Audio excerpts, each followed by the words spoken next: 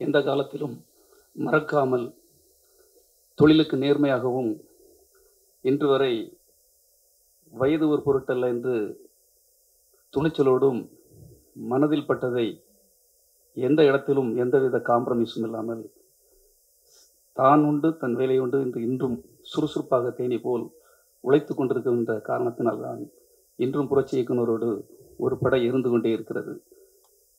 அவருடைய படைக்கு தளபதியாக இந்த நான் கடவுளை இல்லை படத்தில் நாயகனாக நம்மில் ஒருவராக நம்ம வீட்டு பிள்ளையாக நமது சகோதரராக நமது அண்ணன் தம்பிகளில் ஒருவராக எந்த நேரத்திலும் ஒரு எளிமையை விட்டு கொடுக்காமல் அற்புதமான ஒரு நடிகர் மட்டுமல்லாமல் நல்ல மனிதராக இருக்கின்ற இந்த படத்தின் நாயகன் சமுத்திரக்கனி அவர்களை வருக வருக என்று வரவேற்பதில் மகிழ்ச்சி அடைகிறேன். அதேபோல் இந்த படத்தில் அற்புதமான நாயகிகள் இருவர் நடித்திருக்கிறார்கள். இனியா ஒரு நாயகியாகவும் சாக்ஷி அகர்வால் இன்னொரு நாயகியாகவும் அற்புதமாக நடித்திருக்கிறார்கள். அவர்களை வரவேற்பதில் மகிழ்ச்சி அடைகிறேன். இந்த காலகட்டத்தில் இன்னைக்கு ஒரு அற்புதமான ஒரு விழா என்று தான் சொல்ல வேண்டும். ஏன்னா இன்று கரூரில் நடந்த ஒரு நிகழ்வு தான். காலையில் கேள்விப்பட்டிருப்பீங்க. ஒரு 12 வயது சின்ன படிச்சுட்டு இருக்கிற ஒரு பெண் ஒரு கடிதம் எழுதி வச்சுட்டு தற்கொலை பண்ணியிருக்குது. நீங்கள் பார்த்துருப்பீங்க, எத்தனை வரணும் தெரியல, நான் பார்த்ததுனால சொல்கிறேன். அதாவது என்னுடைய இந்த இறப்பு கடைசியாக இருக்க வேண்டும். பாலியல் துன்புறுத்தலால் தற்கொலை செய்கின்ற கடைசி பெண் நானாகத்தான் இருக்க வேண்டும் என்று ஒரு கடிதம் எழுதி வைத்துவிட்டு ஒரு பெண் இன்று இறந்திருக்கிறார். ஸோ என்ன நடந்துக்கிட்டு இருக்குன்னா, இன்னைக்கு பள்ளியில் படிக்கிற பெண்கள் மிக கொடிய முறையில் துன்பப்படுத்தப்பட்டு கொண்டிருக்கிறார்கள். சமீபத்தில் ஒன்று கேள்விப்பட்டோம், பாபா ஆசிரமத்தில் ஒன்று இதே மாதிரி பெண்கள் மாணவிகள் துன்பப்படுத்தப்பட்டார்கள் என்றால் அதுக்கு ஒரு விடை இன்னும் கிடைக்கவில்லை. அதே போல் பொள்ளாச்சியில் எல்லாருக்கும் தெரியும், பொள்ளாச்சி சம்பவத்துக்கு கண்டிப்பாக தண்டனை கிடைக்கும், அவ்வளவு ஒரு வைரல் ஆயிடுச்சு அந்த மேட்ரு. அந்த பெண்களுடைய இதெல்லாம் நம்ம பார்த்துருப்போம். அண்ணாணிலாம் கதற மாதிரிலாம் அப்படி ஒரு மோசமான ஒரு சூழல் இருந்தோம். அப்படியும் குற்றவாளிகள் தப்பி விட்டார்கள். அதே போல் இப்பொழுது ஒரு கோயம்புத்தூரில் ஒரு சம்பவம் ஒரு 2 வாரமாக அதை பற்றி நேற்று அரெஸ்ட் பண்ணியிருக்காங்கன்னு சொன்னாங்க. ஸோ நண்பர்களே, இன்றைய காலகட்டத்தில் எல்லாருக்குமே ஒரு ஒழுக்க உணர்வு தேவை என்றால் நமது ஆண்கள், வீட்டில் இருக்கின்ற ஒவ்வொரு ஆண்களுக்கும் பெற்றோர்கள் நாம் ஒரு இதை சொல்லி கொடுக்குற ஒரு காலகட்டத்தில் இருக்கோம். அதைத்தான் இந்த படத்தில் ஒரு பெண் பார்த்துருப்பீங்க, டயனாங்கிற பெண். நான் படம் கொஞ்சம் எனக்கு தெரிஞ்சனால சொல்கிறேன், கிட்டத்தட்ட அதை சாயல்படுத்தி தான் இருக்குன்னு நினைக்கிறேன். பெண்கள் எப்படி இந்த சமூகத்திலிருந்து ஒரு காம கொடூரர்களால் எப்படி அவங்கள பாதுகாக்கப்பட வேண்டும், இன்னும் சட்டம் எப்படி கடுமையாக்கப்பட வேண்டும், அது கிட்டத்தட்ட ஒரு 2 மாதத்துக்குள்ளே அவங்களுக்கு தண்டனை எப்படி கொடுக்கப்பட வேண்டும் என்பதெல்லாம் இல்லைன்னா இதே மாதிரி சம்பவங்கள் நடந்து கொண்டு தான் இருக்கும்.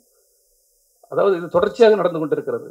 ஒரு புரட்சிகரமான புரட்சி என்றால் அந்த காலத்தில் சட்டம் ஒரு இருட்டறை என்ற ஒரு படம், அப்போ புரட்சியாக தான் இருந்தது. சட்டம் ஒரு இருட்டறை தான். சுதந்திரம் பெற்று கிட்டத்தட்ட 70 ஆண்டுகள் தாண்டியும் இன்றும் யாராவது ஒரு சாதாரண ஏழைகளுக்கு சட்டம் கிடைப்பதில்லை. பெரிய பெரிய பணம் பல உள்ளவர்களும் பதவி உள்ளவர்களும் சட்டத்திலிருந்து எப்படி தப்பித்துக் கொள்கிறார்கள் என்பதுதான் அந்த சட்டம் ஒரு இரட்டரையில் அன்றே சொல்லி இருக்கிறார் நமது இயக்குனர் அவர்கள். ஒரு அற்புதமான ஒரு இதை ப்ரெடிக்ட் நீ தான் சொல்லணும். அவ்வளோ அற்புதமான ஒவ்வொரு விஷயத்தையும் நீதிக்கு தண்டனை, எப்படி டைட்டில் பாருங்க, நீதிக்கு தண்டனைங்கிறது நல்லவர்களுக்கு தண்டனை கிடைக்குதுங்கிறது தான். அப்படி நல்ல சமூக அக்கறை என்பது வேண்டும். நான் ஒரு முறை இயக்குனர் சங்கர் சார் எனக்கு நல்லா அடிக்கடி பேசிகிட்டு இருப்பேன். அப்போ அவரு என்கிட்ட சொன்னது, சார் நீங்கள் சார்கிட்டலாம் ஒர்க் பண்ணீங்க இல்லையா, அவர்கிட்ட இருந்து என்ன உங்களுக்கு எப்படி அவருக்கு உடல் இருக்க முடியும், ஏன்னா அவர் ரொம்ப கோவக்காரந்து சண்டை போடுற அப்படிலாம் சொல்லுவாங்க. இல்லை, அவர்கிட்ட திட்டுவாங்கக்காகவே நான் போவேன். ஏன்னா காலையில் இருக்கிற ஒரு இடத்துல இருந்தாருன்னா அந்த இடத்துல இருந்துட்டு அவருக்கு பெண் இங்கே இருக்கணும், பேனா இருக்கணும், எந்த பேட் எங்கே இருக்கணும், அந்த ஒழுக்கம் அவர்கிட்ட, அந்த ஒழுக்கத்தை இவர் எந்த இயக்குநர்கிட்டையும் கற்றுக்கிட முடியாது. காலையில் 7 மணினா 6:30 அங்கே இருப்பார். சுறுசுறுப்பு, அதில் எப்படி இருக்கணும், என்ன மாதிரி ஒரு ஒர்க் பண்ணணும், அந்த ஒரு உலகத்துக்கு எப்படி அவர் ஒரு எடுத்துக்காட்டாக இருந்தார். அந்த ஒர்க்கு நான் அவர்கிட்ட இருந்து நான் கற்றுக்கிட்டேன். டிசிப்ளின், தொழில்னா அதை முடிச்சுட்டு தான் தூங்குவார். சாப்பாடு கிடையாது, தொழில் கிடையாது, குடும்பம் கிடையாது. அவருடைய ஒரே மகள் சொல்லக்கு கூட எனக்கு கஷ்டமாக இருக்கும். அவருடைய அந்த இறப்பு நேரத்தில் கூட ஷூட்டிங் நடத்திக்கிட்டு இருந்தார், நீ கேள்விப்பட்டேன். ஷூட்டிங்கை கேன்சல் பண்ணலன்னு கூட கேள்விப்பட்டேன். உலகத்திலே அப்படி ஒரு இயக்குனரை பார்க்க முடியாது. தொழில்னா தொழிலுக்காக கடைசி வர யார் வேணாலும் எப்படி வேணாலும் யார் வேணாலும் விமர்சனம் பண்ணலாம். அந்த உழைப்பை ஒரு உழைப்பாளிகளை எதை வேணாலும் சொல்லி அப்படி அவ்வளோ ஈஸியாக நம்ம கீழே எழுத்தர முடியாது. உழைப்புங்கிறது சாதாரண விஷயம் கிடையாது. இந்த படத்தை வந்து அவர் இன்னைக்கும் ஒரு இளைஞர் கூட போட்டி போட்டு எடுத்திருக்கிறாரு. இன்னைக்கு சமூகத்துக்குள்ள கதையை எடுத்திருக்கிறாரு. அவர் நினைச்சா குழுமன் அலி எங்கே வேணாலும் வெளிநாட்டுகள் அழகா ஓய்வு எடுக்கிறாங்க நிறைய இயக்குனர்கள். ஆனால் அந்த ஓய்வு எடுக்கல, அவருக்கு எல்லாமே கொடுத்துட்டாங்க. விஜயகாந்த் மாதிரி ஒரு புரட்சி இயக்குனர் தந்தவர். எங்க இயக்குனர்னு சொல்லுவார் அவர். விஜயகாந்த் சார் சொன்ன ஒரு விஷயம் என்னன்னா, சார் படத்துக்கு மட்டும்தான் நான் வந்து ஒரு டேட்டு கொடுத்துட்டோம்னா அடுத்த படத்துக்கு டேட்டை கொடுத்துருவேன். ஏன்னா அவர் முடிக்கிற 2 நாளைக்கு முன்னால 3 நாளைக்கு முன்னாலே அந்த முடிச்சு என்ன அனுப்பிச்சிடுவாரு. அப்படி ஒரு டிசிப்ளின், அங்கே ஒரு பேக்கேஜ் இருக்கும். அப்படிப்பட்ட ஒரு இயக்குனர்கள் இன்னைக்கும் இருக்கிறாங்கன்னா இளைஞர்கள் அதை இன்ஸ்பயர் பண்ணிக்கிடணும். அவருடைய படத்துக்கு நான் வரும்போது அன்னைக்கு தான் ஊர்லேருந்து வந்தேன். எனக்கு இப்படி பேச அவர்கிட்ட வேலை பார்த்தா எனக்கு இப்படி ஒரு வாய்ப்பு கிடைக்குன்னு நினைக்கல. நிச்சயமாக நன்றி சார் இயக்குனர் அவர்களுக்கு. ஏன்னா எல்லாரையும் ஒரே தராசாக நினச்சி பார்க்குறாரு. கூட இருந்தவங்களும் முன்னுக்கு வரணும். இப்போ எந்த பிஆர்ஓ கிடையாது, படம் பண்ண வச்சு அதுவும் அவர் பையன் சூப்பர் ஸ்டாரை வச்சு படம் பண்ணுற கேள்விப்பட்டிருக்கீங்களா? எனக்கு தெரிஞ்சு இல்லை, இந்தியாவிலே இல்லை. அது அப்படியே ஒரு வாய்ப்பை கொடுத்து பண்ணவர். அப்படிப்பட்ட ஒரு அற்புதமான இயக்குனர், மனிதநேயம் உள்ளவர். கோபக்காரங்கிற கோபங்கிறது ஒரு நியாயத்துக்காக தான். அடுத்த நிமிடமே அவர் ஒரு பனி போல் அதை மறைஞ்சு போயிடுவார். அப்படிப்பட்ட ஒரு நல்ல இயக்குனர் இந்த டைமில் ஒரு படம் எடுத்திருக்கிறாரு. நம்ம எல்லாரும் அவருக்கு சப்போர்ட் பண்ணோம். ஒரு இளைஞர்கள் கூட ஓடணும். அவர் அந்த குதிரைப்பந்தயம் மாதிரி ஓட்டப்பந்தயத்தில் அவர் ஓடணும், ஜெயிக்கணும். அதுக்கு இங்கே அமீர் அவர்கள் வரைக்கும் இருந்திருக்கிறாரு. அமீர் அவருக்கு இந்த நேரத்தில் ஒரு நன்றி சொல்ல நான் வந்து இது போல நான் ஒரு ஃபங்க்ஷன் வந்து பண்ணேன். அது கொரோனா காலகட்டத்தில், அதாவது இளைஞர்களுக்கு அன்பு அமைதியை இது பண்ணுறதுக்காக ஒரு லயோலா கல்லூரியில். அப்போ பொதுவாக வந்து ஃபார்மாலிட்டிஸ் பண்ணுவாங்க, எல்லாரும் பார்த்து ஏதாவது சொல்லுவாங்க. வருவாங்களான்னு ஃபோனில் தான் கேட்டேன், என்னைக்கு டேட்டு இது அப்படின்னாரு. சார் நான் வந்து இந்த மாதிரி ஒரு டேட் அப்படின்னேன். நான் பாரதிராஜா சார் கூட அவர் தேனியில் இருக்கிறாரு. கண்டிப்பாக நீங்கள் ஒரு இளைஞர்களுக்காக மாணவர்களுக்காக பண்ணுறீங்கன்னு சொன்னால் எந்த ஒரு எதிர்பார்ப்பும் அல்லாமல் அவர் உண்மையில் அன்றைக்கி கஷ்டப்பட்டு நான் அங்கே ஊரில் இருந்து ஃபங்க்ஷனில் அட்டன் பண்ணிட்டு கார்லேயே வந்து கன்னியாகுமரியில் லயோலா காலேஜில் ஒரு ஃபங்க்ஷன் நான் அடிக்கடி அங்கே பண்ணிக்கிட்டு இருக்கேன், கன்னியாகுமரி திருநெல்வேலியில். அப்படி வந்து எந்த ஒரு பிரதிபலனும் பார்க்காம, இந்த சமூக அக்கறைங்கிறது இல்லாத மனிதர்கள் எல்லாம் நான் வந்து அவங்களை ஒரு ஜடமாகத்தான் பார்க்கிறேன். வரும்போது என்ன கொண்டு வந்தோம், போகும்போது என்ன கொண்டு போகிறோம் என்பதை நினைத்து விட்டாலே போதும். நாம் நிச்சயமாக இந்த சமூகத்துக்கு ஒரு அக்கறை உள்ளவர்களாக இருப்போம். நிச்சயமாக நான் கடவுள் இல்லை, நிச்சயமாக இந்த சொசைட்டிக்கு, நமது சமூகத்துக்கு ஒரு வித்தியாசமான படமாக இருக்கும். அதுக்கு நான் கேரண்டி. ஏன்னா படம் நான் பார்த்ததுல வந்து இப்படி ஒரு கிளைமேக்ஸ், ஒரு ஒரு வித்தியாசமான கிளைமேக்ஸ். ஒரு செந்தூரான்ங்கிற கேரக்டர் போலீஸ் ஆஃபீஸர், நம்ம ஒவ்வொரு போலீஸ் ஸ்டேஷனுக்கு இப்படி ஒரு போலீஸ் ஆஃபீஸர் கிடைக்க மாட்டாங்களா, இப்படி ஒரு அப்பா அம்மா இருக்க மாட்டாங்களா, அப்படிங்கிற ஒரு அற்புதமான கேரக்டர் வெளுத்துக்கிட்டுக்கார நம்ம சமுத்திரகனி அண்ணன். முதல் முறை அவர் வேற ஒரு டைமென்ஷன்ல பார்க்கலாம். நல்ல ஒரு அற்புதமான கேரக்டர். படத்தில் நிறைய சுவாரஸ்யங்கள் இருக்கு. எல்லாரும் சேர்ந்து தியேட்டரில் பார்ப்போம் என்று சொல்லிவிட்டு இப்படி ஒரு வாய்ப்பை தந்த அனைவருக்கும் நன்றி கூறி விடைபெறுகிறேன். நன்றி, வணக்கம். என் second movie with SAC sir. அந்த ஃபர்ஸ்ட் மூவி முடிஞ்ச செகண்ட் மூவி நான் கேட்டேன் சார் ஸ்டார்ட் பண்ணிட்டாருன்னு. இப்போ ஃபர்ஸ்ட் மூவிலே சார் சொன்னார் நெக்ஸ்ட் மூவி நான் அவனை கூப்பிட்றேன்னு. எனக்கு அந்த காலே வரல. ஆக்சுவலி ரொம்ப நாள் வெயிட் பண்ணேன். ஷூட்டிங் முடியிற மாதிரி இருக்குன்னு எனக்கு இன்ஃபர்மேஷன் வேறு வந்தது. சார் ட்ரை பண்ணேன், ஃபோன் சுவிச் ஆஃபாக இருந்தது. ஏன்னா ஷூட்டிங்கில் அவர் சுவிச் ஆஃபாக வைப்பார். சடன்லி ஒரு நாள் கால் பண்ணிட்டாரு, செகண்ட் மூவி ரெடி ஆச்சு, நம்ம ஸ்டார்ட் பண்ணலாம், பேக்ரவுண்ட் ஸ்கோர் அண்ட் ஒரு சாங் இருக்குன்னு சொன்னார். ஒரு சாங், அப்புறம் பேக்ரவுண்ட் ஸ்கோர் பண்ணும்போது ஒரு space for a second song, ஒரு ரேப் சாங். அப்போது we start for that song as well. First song உட்காரும்போது ஒரு ஒரு emotional song for a father to his டாட்டர்னு ஒரு சாங் இருந்தது. கம்போஸ் பண்ணும்போது சார் ரொம்ப இமோஷனலாக he started writing the lyrics for that song. அன்றைக்கி நான் ஒரு டைரக்டரை பார்க்கல, ஒரு அப்பாவை தான் நான் அங்கே பார்த்தேன். Who was missing his daughter. அந்த இமோஷனில் இருந்தது. அந்த இமோஷன் அந்த லிரிக்ஸ் எழுதிட்டு வெரி பியூட்டிஃபுல்லாக அவர் எழுதினார். அந்த ஒரு பிஜிஎம்மில் ஒரு out cry I wanted. So சரே அது பாடினார். Songs come out very well. Saindhavi has Sangh the song. Background score ரொம்ப இன்ட்ரெஸ்டிங்காக இருந்தது as usual with sir. Every one talks about சாரோட timing, but I also like to talk about his involvement in every scene. ஒரு சீனும் from A to Z அவருக்கு தெரியும் எப்படி பண்ணும், என்ன ஷஃபிள் பண்ணும், and every once involvement and inputs அவர் எடுப்பார். We learn a lot from him. Thank you for teaching me so much, sir. The movies come out wonderfully well. Theatre la parunga, romba enjoy pannunga. Everyone from the cast and crew have done a wonderful job. I thank you all for being a part of this movie. I request the press to support us a lot. Thank you, Amir sir, for being here and supporting us. And thank you all. I would like to have all your support. Thank you so much.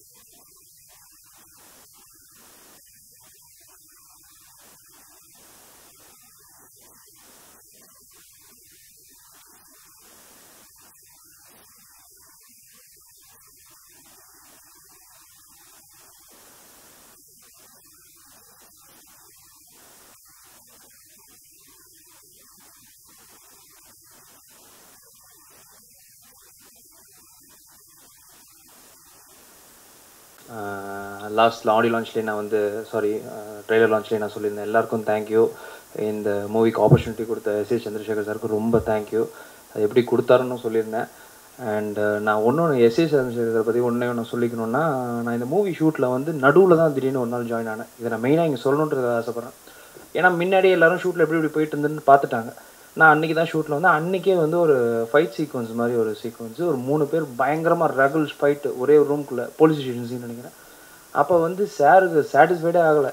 கொஞ்ச நேரம் சாஃப்டாக இருந்தார், அப்புறம் டெரராக மாறினார், அப்புறம் கத்த ஆரம்பிச்சிட்டாரு. திடீர்னு அவரே மோனோ ஆக்டிங் மாதிரி வந்து அவரே பண்ண ஆரம்பிச்சிட்டாரு. மோனோ ஆக்டிங் மாதிரி வந்து பண்ணிட்டு அவரே இப்படி வந்து அப்படின்னு போயிட்டு ஒரு இடத்துல செவுத்துல அவரே எகிரி ஜம்ப் அடிச்சு கீழே விழுந்துட்டாரு. நானும் பார்க்குறேன் யாராவது முன்னாடி போய் ஏதாவது என்னப்பா ஆயிடுச்சு எதுவும் தெரியாது அவசரப்பட்டு தான் பண்ணிட்டாரான்னு சொல்லிட்டு யாரும் பக்கத்துலேயே போல. அப்புறம் நான் பக்கத்தில் போகலான்னு பார்த்தா அப்படி ஏஞ்சி நிற்கிறாரு. இப்படி பண்ண சொல்கிறேன் உன்னை அப்படின்னாரு. சார் நான் நினச்சேன் சார் இன்னைக்கு தான் முதல் நாள் நான் வந்து அதனால தான் எனக்கு தெரியல, எல்லாரும் பார்த்துட்டு சைலண்டாக நின்று இருந்திருக்காங்கன்ட்டு. So age is just a number அப்படின்னு சொல்கிறது வந்து எல்லாரும் எதுக்கு வேணாலும் யூஸ் பண்ணியிருக்கலாம். அன்றைக்கி தான் நான் பார்த்தேன். ஸோ மற்றபடி நிறையா சொல்கிறதுக்கு இல்லை. But thank you so much sir. ரொம்ப நன்றி sir. Thank you sir. I'm incredibly happy to be part of this film, sir. சாரோட பேஷன் தான் அவர் இன்னொரையும் ட்ரைவ் பண்ணிட்டுருக்குன்னு நான் இன்னொரு நம்புகிறேன். ஏன்னா அவர் நம்ம பார்க்க எல்லா வெப் சீரிஸையும் சார் பார்த்துருப்பார். அதை பார்த்தீங்களா எவ்ரிடே வந்துட்டு அவர் அப்டேட் பண்ணிகிட்டே இருப்பார். சார் வந்துட்டு இந்த மூவியில் ஃபஸ்ட்டு சாங் வைக்க வேணான்னு தான் பிளான் பண்ணியிருந்தார். கம்ப்ளீட்லி ஒரு மாதிரி ஃபிலிம் சாங்ஸே இல்லாமல் ஒரு மூவி எடுத்துகிட்டு போகலாம் அப்படின்னு சொல்லிட்டு. பட் ஒரு டைமில் வந்து நாங்கள் நம்பர் ஆஃப் மாண்டாஜஸ் இருக்குது இந்த மூவியில் பொறுத்த வரையும்.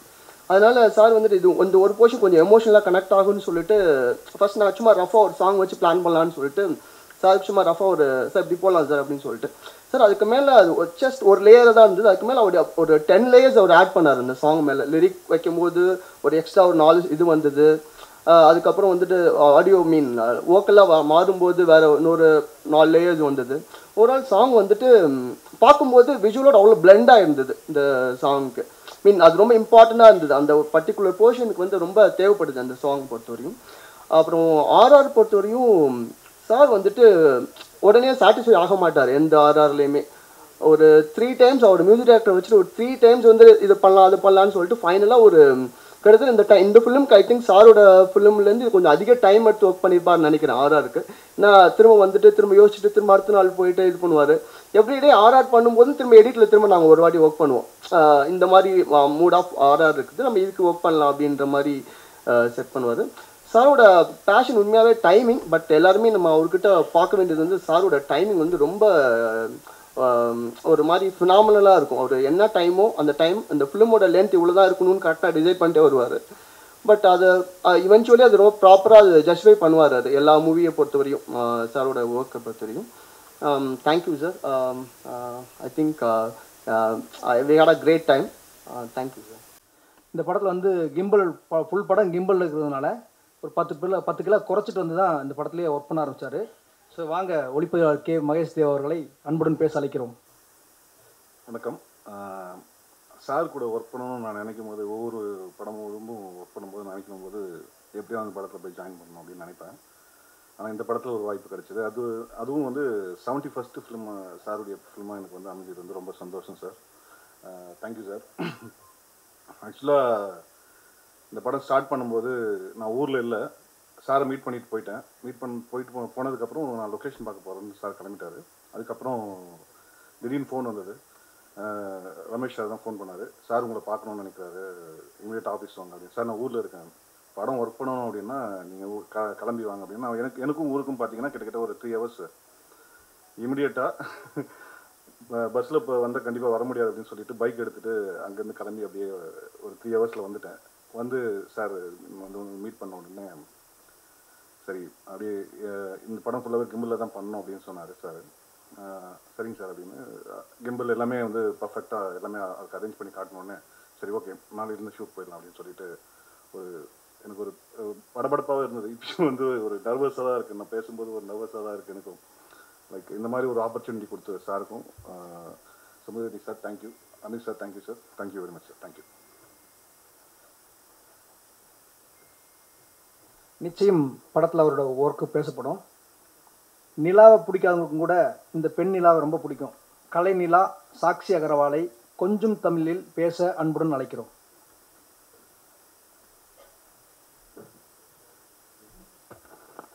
ஹாய், எல்லாருக்கும் வணக்கம். ரொம்ப ரொம்ப நன்றி. நீங்கள் to all press and media people இங்கே இன்றைக்கி வந்திருக்கீங்க. நம்மளோட நான் கடவுள் இல்லை press meet audio launch support பண்ணிட்டுருக்கீங்க. So very very thank you for that. Thank you Amir sir for grazing this occasion. Amir சாரோட படம் பருத்து வீரன் is always an evergreen movie for all of us. Especially அதில் முத்து அழகு கேரக்டர் இன்னைக்கு வரைக்கும் as an audience stay very close to my heart.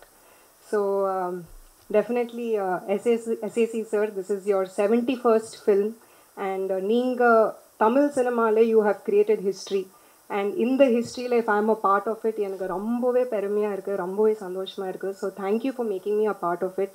கண்டிப்பா நீங்க பிடி சேவகுமார் சார் சொன்ன மாதிரி உங்களுடைய டிசிப்ளின் இருக்கட்டும், உங்களுடைய எனர்ஜி லெவல்ஸ் இருக்கட்டும், டெடிகேஷன், உங்களுடைய fashion, everything is such an inspiration and thank you so much for inspiring us and making me a part of such a beautiful journey of yours. Samudragani sir, you're always a rock star, not only in Tamil, Telugu, everywhere you are rocking it. So thank you sir for being you. Siddharth Vipin has left I think, but he has definitely added soul to the movie. Amulode music is superb. Definitely I have to mention Ramesh sir here, namlode co-director. Superb introduction for everybody. எப்படி இதெல்லாம் நீங்கள் ready பண்ணுறீங்க எனக்கு தெரியாது, but amazing. அவங்களோட dedication also through out the movie அவங்க ஃபுல்லாக ரொம்ப ஹார்ட் ஒர்க் பண்ணாங்க. ஸோ இந்த டீமில் எல்லாரும் நிறையா ஹார்ட் ஒர்க் பண்ணியிருக்கோம். எஸ்பெஷலி பீக் கரோனா சீசனில் நம்ம இந்த படத்தை ஷூட் பண்ணோம். ஸோ எல்லோரும் படம் பாருங்க, படம் பார்த்துட்டு ஃபீட்பேக் கொடுங்க. ரொம்ப நன்றி. நன்றி தமிழில் பேசுனதுக்கு, அதுவும் ஸ்வீட்டாக பேசுனதுக்கு. எந்த கெட்டப்பு போட்டாலும் எங்கள் சித்தப்பு கிட்ட சித்தெரும்பும் கூட சிந்து பாடும். எங்கள் ஊர் ஐயனாறு பருத்தி வீரன் சரவணன் சார் அவர்களை அன்புடன் பேச அழைக்கிறோம்.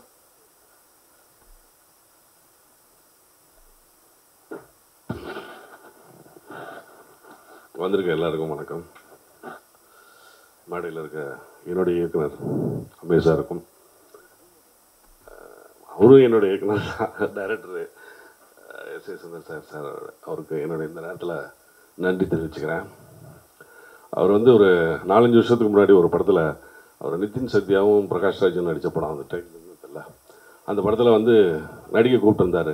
பந்தயத்தை நடிக்க கூப்பிட்டு வில்லனா நடிக்கிறீங்களேன்னாரு. அப்போ எனக்கு என்னமோ பருத்தி வீரன் வந்த புதுசில் வில்லனாலாம் நடிக்காத அப்படின்னு அவரும் சொல்லியிருந்தார். எந்த கேரக்டர் நடின்னு அதுக்கப்புறம் தான் சொன்னார்.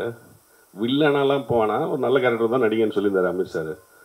டேரக்டர் வந்து நான் வில்லன் நடிக்க கூப்பிட்டேன்னா, இல்லை சார் நான் நல்ல கேரக்டர் தான் இருந்தால் கொடுங்க சார், நான் வரேன் சார்னு சொல்லிட்டு அப்போ நடிக்காமன்ட்டேன். அதுக்கப்புறம் ஒரு இந்த படத்துக்கு கூப்பிட்டுருந்தார். கூப்பிட்டு ஏதாவது மறுபடியும் நல்ல கேரக்டர் கூப்பிட்டுருப்பாரு. நான் ஆர்வத்தோடு போனோன்னு அவர் சொன்னார், ஒரு லைன் சொன்னார். ஒரு ஹீரோக்கிட்ட ஒரு பேய்கிட்ட மாட்டிகிட்டு முழிக்கிற ஒரு ஹீரோ, ஒரு பேய், இவங்க 2 பேரும் வச்சு தான் கதை அப்படின்னாரு. நான் என்ன சார் பண்ணுறேன் அப்படின்னேன். நீ தான் பேய் அப்படின்னு. அப்படியா சார், ஓகே நடிக்கிறேன் சார், நான் மறுபடியும் நீங்கள் கூப்பிட்றீங்க அது மாதிரி வில்லனா நடிக்கிறதுக்கு, நான் நடிக்கிறேன் சார் அப்படின்னு சொன்னேன். சொல்லிவிட்டு உடனே ஓகே சார்னு சொல்லிட்டு வந்துட்டு இந்த மாதிரி கனி சார் நடிக்கிறாரு, இந்த டேட்டு அவர் கொடுத்துருக்காரு அப்படின்னா போகலாமான்னா உடனே போகலாம் சார்ன்ட்டேன். அது வேறு கொரோனா பீரியடு, ஃப்ரீயாக தான் இருந்தேன். அவர் கூப்பிட்டோன்னே போயிட்டேன். ஆனால் அங்கே போனால் தான் தெரியுது பக்கமாக டைலாக் எழுதி வச்சுருக்காரு. பெரிய பெரிய டைலாக்லாம் எழுதி வச்சுக்கிட்டு ரெடி இன்னொரு காலையில் 6:30 மணிக்கு வந்துட்டு 7 மணிக்கு ஷார்ட்டு. காலத்தில் ஒரு 5 பேப்பரை ஒரு 9 மணிக்கு ஒரு 5 பக்கம் 6 பக்கம் டைலாக் கொடுப்பாரு. படிச்சுட்டு ரெடியாக இருக்க ஒரு 1/2 hourல எடுத்துடலாம் அப்படின்னாரு. 1/2 hour தான் தருவார். உடனே ஷார்ட் ரெடின்னுவார். அதுக்கெல்லாம் வந்து நான் வந்து ப்ரிப்பேர் ஆகி தான் போனேன். அப்போ தான் தெரிஞ்சுக்கிட்டேன் இவர் வந்து என்னடா 70 படம் எப்படா இப்படி டைரக்ட் பண்ணுறாருன்னா, அது ஒரு குடிசை தொழில் மாதிரி செய்கிறாரு, சாதாரணமாக செய்கிறாரு ஒரு விஷயத்த. சினிமாங்கிறது வந்து அவருக்கு வந்து ஒரு ஃபிங்கர் டிப்ஸில் இருக்குதுன்னு சொல்லுவாங்கள்ல, அது மாதிரி அவருக்கு இருக்குது. இறைவன் நல்லால் அவருக்கு நிறைய படங்கள் எடுக்கணும், நிறைய பேரை ஸ்டார் மேக்கராகவே இன்றைக்கி இருக்கணும். அவருக்கு நான் நன்றியும் வாழ்த்துக்களையும் தெரிவித்துக் கொண்டு விடைபெற்றுக்கிறேன். நன்றி.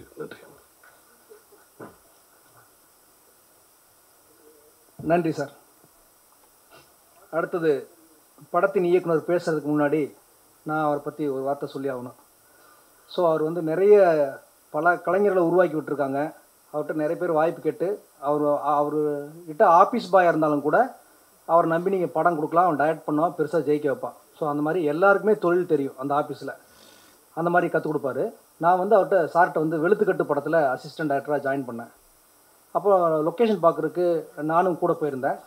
இப்போ சார் எல்லாம் லொக்கேஷன் பார்க்க போயிருந்தோம். குற்றாலத்தில் வந்து போய் லொக்கேஷன் பார்த்தா அந்த ஃபால்ஸில் வந்து ஷூட்டிங் பண்ணால், பட் க்ரௌடு நிறையா இருக்குது. தனியாக ஒரு ஃபால்ஸ் இருந்தால் சொல்லுங்கன்னு கேட்டப்போ அங்கே லோக்கல் மேனேஜர் வந்து ரொம்ப தூரத்தில் ஒரு 1/2 hour நடந்து போய் ஒரு ஃபால்ஸ் இருக்குது சார், அது உங்களுக்கு ஓகேவான்னு கேட்டாங்க.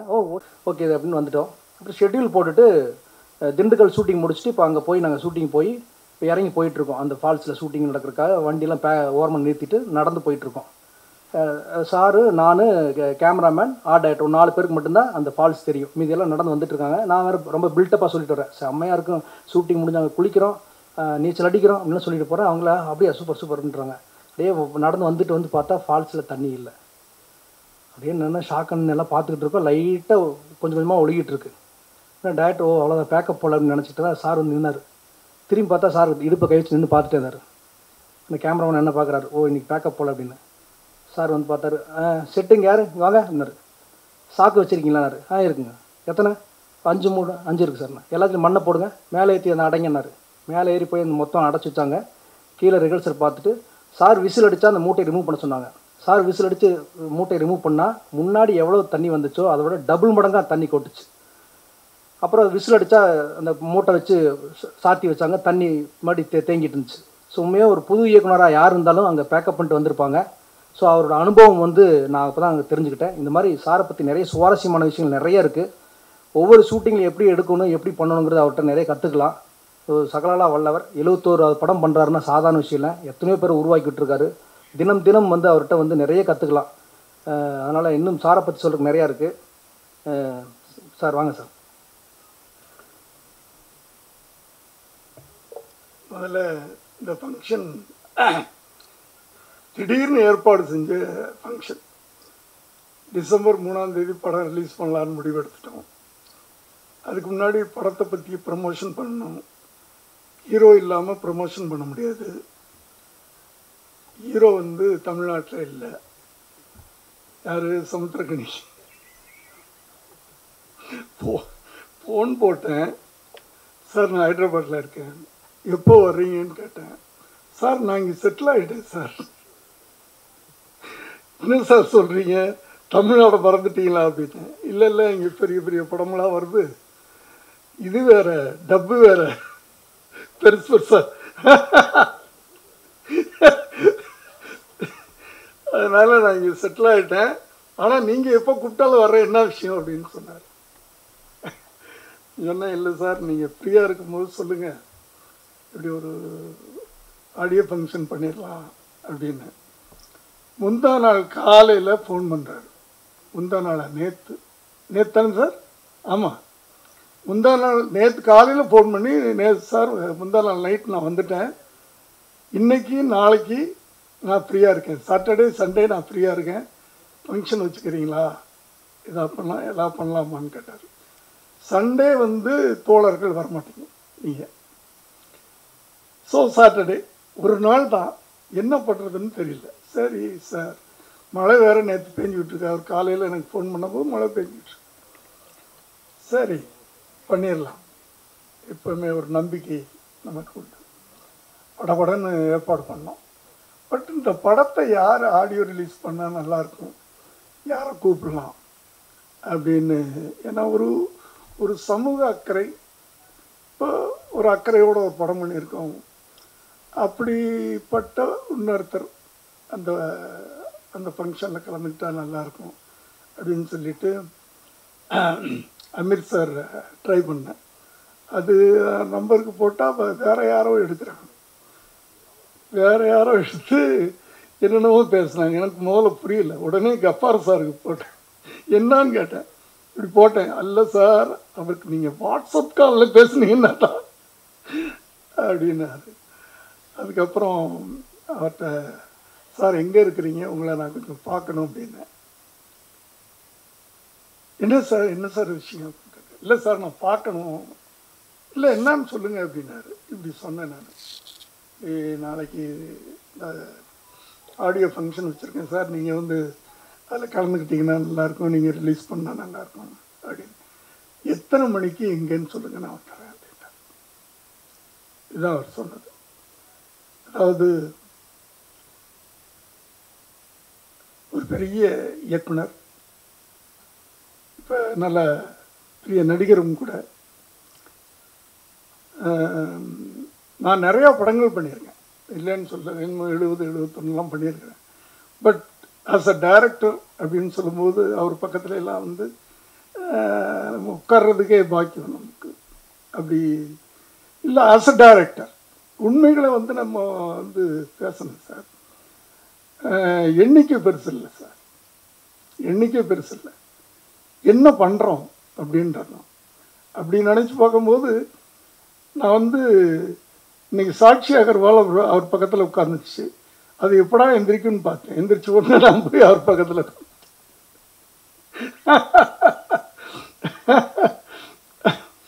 ஆனால் நன்றி சார், நான் வந்ததுக்கு திடீர்னு கூப்பிட்டு திடீர்னு வந்ததுக்கு ரொம்ப நன்றி. ஆனால் ஒன்று சார், இந்த படம் நான் உங்களுக்கு போட்டியாக தான் எடுத்திருக்கேன். உங்களுக்கு போட்டி தான் சார் இந்த விஷயத்தில். நான் கூப்பிட்டு வச்சு கொலை பண்ணுறேன்னு நினைக்காதீங்க. நான் சொன்னது, இந்த வயசில் உங்களோடையெல்லாம் நான் வந்து ட்ராவல் பண்ணுறேன்ல, இந்த வயசில் அந்த ரேஸில் உங்களோட நிற்கிறேன். ஃபஸ்ட்டு வரேனா, செகண்ட் வரேனா, லாஸ்ட்டில் வரேனான்றது அப்புறம், ரேஸில் நிற்கிறேன் அவங்களோட. அதுவே பெருமையான விஷயம் தானே. அமீர் அப்படின்ற ஒருத்தரோட நான் இன்னைக்கு நின்றுக்கிட்டு இருக்கேன். அதுவே பெருமை தானே பக்கத்தில் நிற்கும் போது. அப்படி உண்மையிலே சொல்கிறேன், இந்த படம் நீங்கள் பார்க்கணும் சார். பார்த்துட்டு எனக்கு ஒரு கால் ஷீட் தரணும். அதாவது இதில் நான் புதுசாக நடிகர்களை உருவாக்கணும்னு தான் நான் வந்து ஆரம்பத்தில் பண்ணிக்கிட்டு இருந்தேன். அப்போ இருந்த அந்த அந்த எனர்ஜி இப்போ எனக்கு இந்த டைரக்டர்களை நடிக்க வைக்கிறதுனால பல பயன்கள் இருக்குது.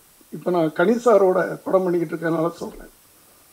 நான் பேசாமல் சேரில் உட்காந்துக்கிட்டு சீனை சொல்லிட்டா போதும்.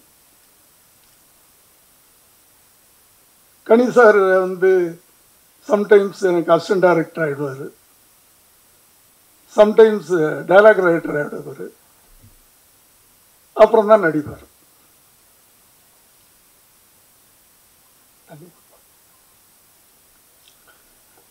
அதே மாதிரி நம்ம சேரில் உட்காந்துக்கிட்டு சீனை சொன்னால் போதும், அவங்க டெவலப் பண்ணி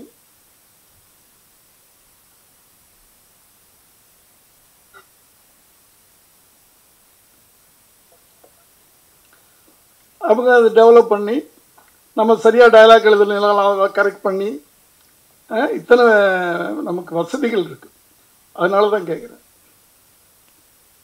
புதுசாக ஒருத்தரை போட்டு அந்த பையனுக்கு சொன்ன மாதிரி ஏண்டா நினைக்க வந்தீங்க அப்படி நம்ம வந்து பண்ணாமல் உண்மையில் தான் சார் கேட்டேன். அடுத்து கனிசாரை பற்றி நான் நிறைய பேசிட்டேன். அதாவது சமீப காலமாக நீங்கள் பார்க்காத சமுத்திரக்கனியை இந்த படத்தில் பார்க்கலாம்.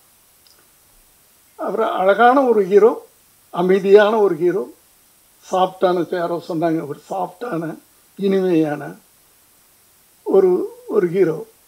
ஆனால் அவருக்குள்ள ஒரு கமர்ஷியல் ஹீரோ ஒளிஞ்சு கிடக்கிறான். அது அவருக்கு தெரியல. நான் கொண்டாந்துட்டேன், வெளியே எடுத்துருக்கேன். ஒரு கமர்ஷியல் ஹீரோவுக்கு உண்டான அத்தனை பொட்டன்ஷியலும் அவர்கிட்ட இருக்கு.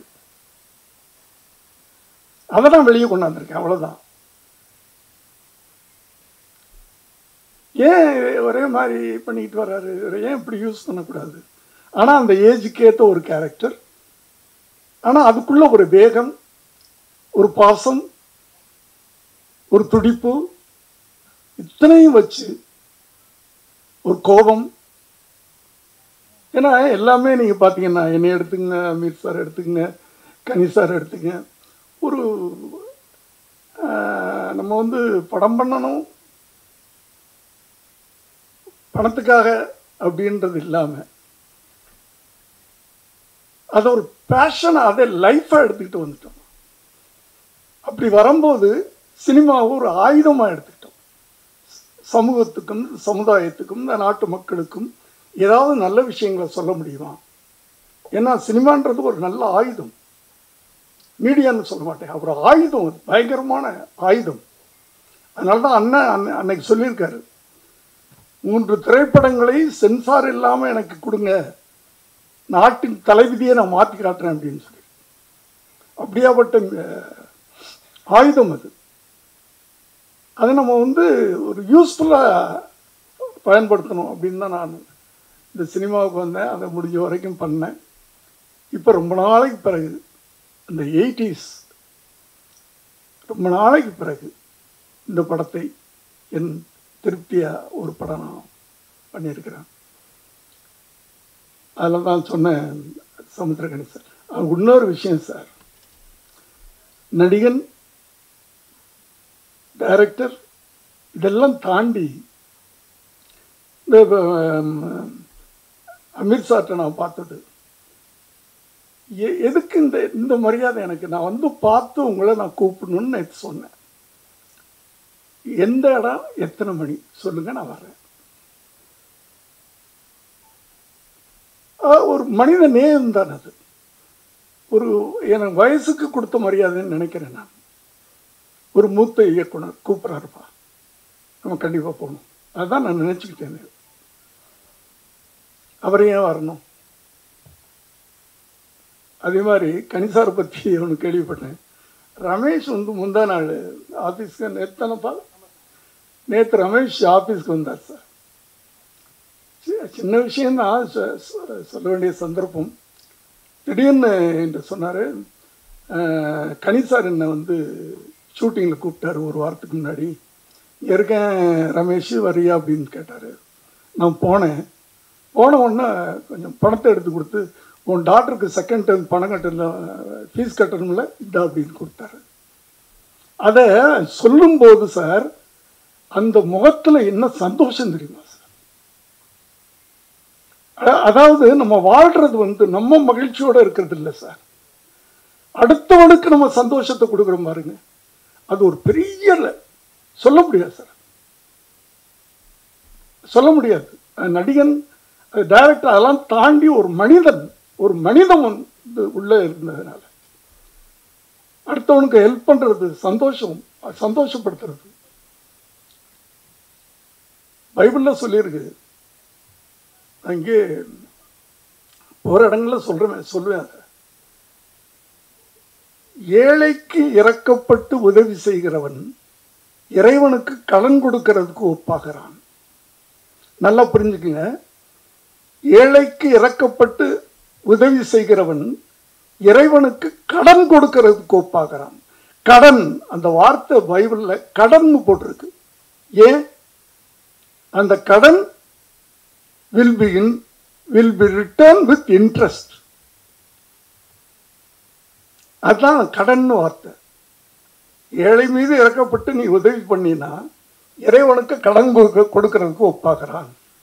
அந்த கடன் உனக்கு வட்டியோடு திரும்பி கிடைக்கும், 10 மடங்கு அப்படின்னு பைபிளில் சொல்லியிருக்கு. நான் பைபிளை பற்றி பேசுகிறேன்னா எனக்கு, நான் அந்த குடும்பத்தில் பிறந்துட்டேன், எனக்கு சின்ன வயசுல இருந்து அதை படித்தா, அதனால தான் சொல்கிறேன். அது அதே கருத்தை மற்ற மதங்களுடைய வேதங்களை சொல்லியிருக்கும், கண்டிப்பாக இருக்கும். அப்படி அந்த அந்த அதெல்லாம் நம்ம வாழ்றதுக்கு உண்டான அடையாளம் சார். நம்ம நடித்தவங்க அதெல்லாம் வேற. அதையெல்லாம் தாண்டி ஒரு மனித நேயம்ன்றது நேற்று அந்த ரமேஷ் சொல்லும்போது அவ்வளோ சந்தோஷமா, கிரேட் சார்.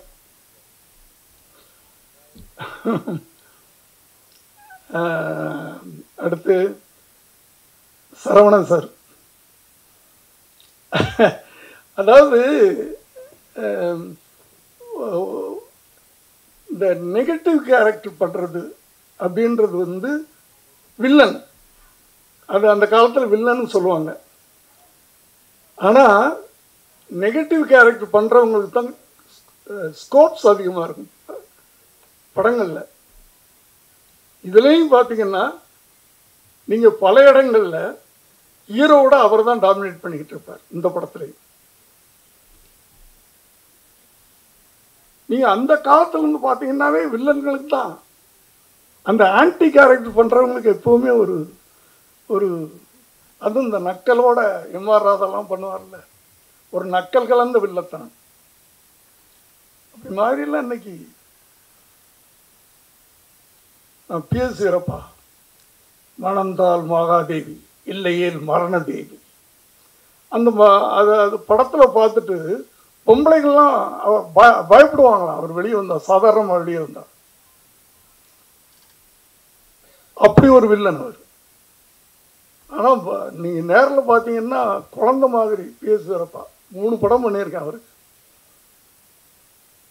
நெஞ்சில் இருந்தால், சாட்சி, வெற்றி, 3 படம் பண்ணியிருக்கேன். இங்கே நான் செட்டில் சத்தம் போட்டேன்னா, தம்பி ஏமா சத்தம் போடுற அப்படின்பார். அவ்வளோ குழந்தைத்தனமான ஒருத்தர், படங்களில் பயங்கரமான வில்லனா. அந்த வில்லனை இப்போலாம் வந்து நம்ம வந்து ரொம்ப ஃபேஷனாக வந்து நெகட்டிவ் கேரக்டர்னு சொல்கிறோம். ரஜினியே வந்து ஃபஸ்ட்டு நெகட்டிவ் கேரக்டரில் வந்தவர் தானே. அந்த நெகட்டிவ் கேரக்டர் பண்ணும்போது எப்போவுமே ஒரு இம்பார்ட்டன்ஸ் கிடைக்கும். என்ன ஒன்று, இந்த படம் ரிலீஸ் ஆன ஒன்று வெளியே போனீங்கன்னா குழந்தைங்கள்லாம் உங்கள் பக்கத்தில் வர மாட்டாங்க. அதுதான் அப்படி குழந்தைங்கள்லாம் மிரட்டி வச்சுருக்கீங்க படத்தில். அடுத்து செல்வகுமார் சார், அவரை பற்றி நான் சொல்லணும்னா அது ஒரே வார்த்தையில், அவர் என் குடும்பத்தில் ஒருத்தர். விஜய் நடிகனாகும்போது அவர் ஒரு பத்திரிகை நிருபராக இருந்தார். அப்போ நான் கூப்பிட்டு விஜய்க்கு பிஆர்ஓ ஆக்கினேன். நான் இப்போ பல இடங்களில் சொல்லியிருக்கேன், விஜய் இந்த இடத்துல இருக்கிறாரு அப்படின்னு சொன்னால் அதுக்கு நான் மட்டும் காரணம் இல்லை, அவனை ஒவ்வொரு படியாக தூக்கின அத்தனை இயக்குனர்களும் காரணம்.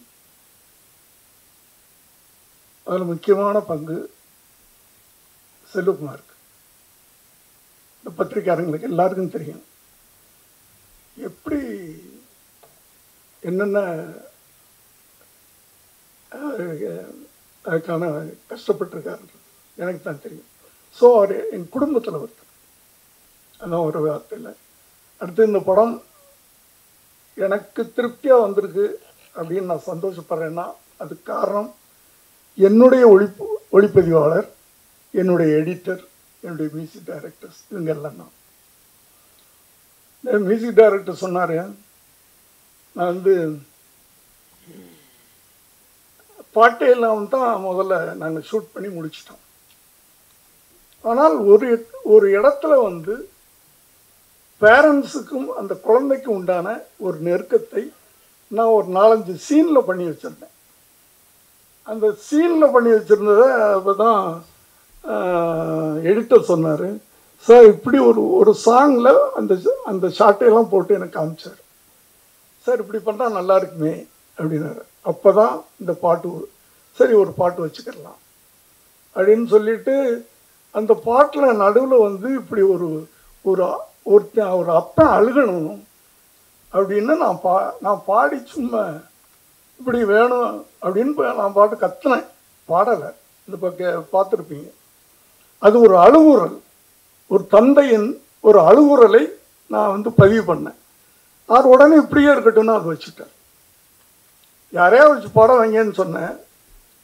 இல்லை இதே வச்சுக்கிட்டேன். இதுக்கு முன்னாடி ஒருத்தர் அப்படித்தான், ஆடாதடா ஆடாதடா மனுஷா ரொம்ப ஆட்டம் போட்டால் அடங்கிடுவே மனிதா அப்படின்னு ஒரு பாட்டு, அதையும் என்ன பாட சொன்னார் தேவா சார். இல்லை நான் அதில் தப்பிச்சிட்டேன், இதில் மாட்டிக்கிட்டேன். அப்படி கத்துனதை வச்சுட்டார் பாட்டில். அப்படி தான் அந்த பாட்டு வந்துச்சு. இந்த படம் உருவாக காரணமாக இருந்த அத்தனை பேரும் எடிட்டர்ஸ், இந்த கேமராமேன்லாம் வந்து என்கிட்ட வந்து மாட்டிக்கிட்டு பட்ட பாடு பாவம். ஒரு நாள் கூட கேமரா கீழே வைக்கல, தோல்லை சுமந்துக்கிட்டு பின்னாடி தள்ளிக்கிட்டே போவேன் நான். நன்றி சார் உங்க எல்லாருக்கும். இந்த இடத்துல நான் உங்களை ரொம்ப டார்ச்சர் பண்ணியிருக்கேன், அதுக்கெல்லாம் வந்து ரொம்ப நன்றி. அடுத்தது என்னுடைய கதாநாயகி 2 பேர். ஒருத்தர் எங்கே உட்காந்துருக்காங்க? ஏங்க மேலே வர மாட்டீங்களா? எங்கள் மேலே கோவமா? நீங்கள் வாங்க, மேலே வாங்க.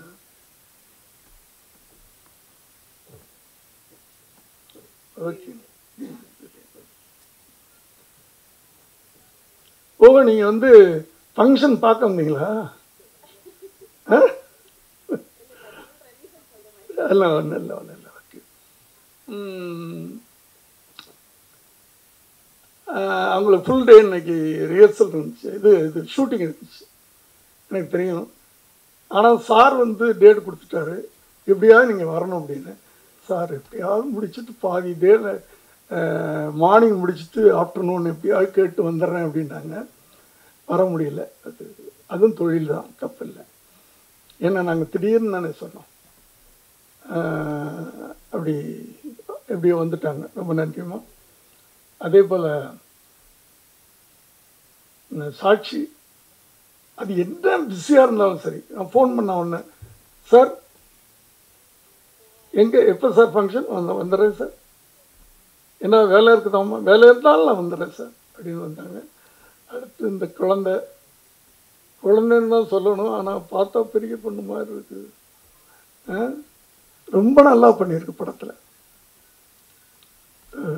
சில இடங்கள் வந்து அவரும் கணேசாரும் அவளும் பண்ண சீன்கள்லாம் வந்து ரொம்ப அழகாக வந்திருக்கு. எமோஷன், ஃபீல், அதில் கிரைம், ஒரு கிரைம் சப்ஜெக்ட் தான் பேஸு. அதுக்குள்ளே இந்த அடுத்த ஒரு முக்கியமான ஒரு டிஃப்ரெண்ட்டான விஷயம் என்னென்னா, ஹீரோவுக்கு தானே எல்லோரும் வந்து இன்ட்ரோடக்ஷன் சாங் வைப்பாங்க, ஏன் வில்லனுக்கு வைக்கக்கூடாதா?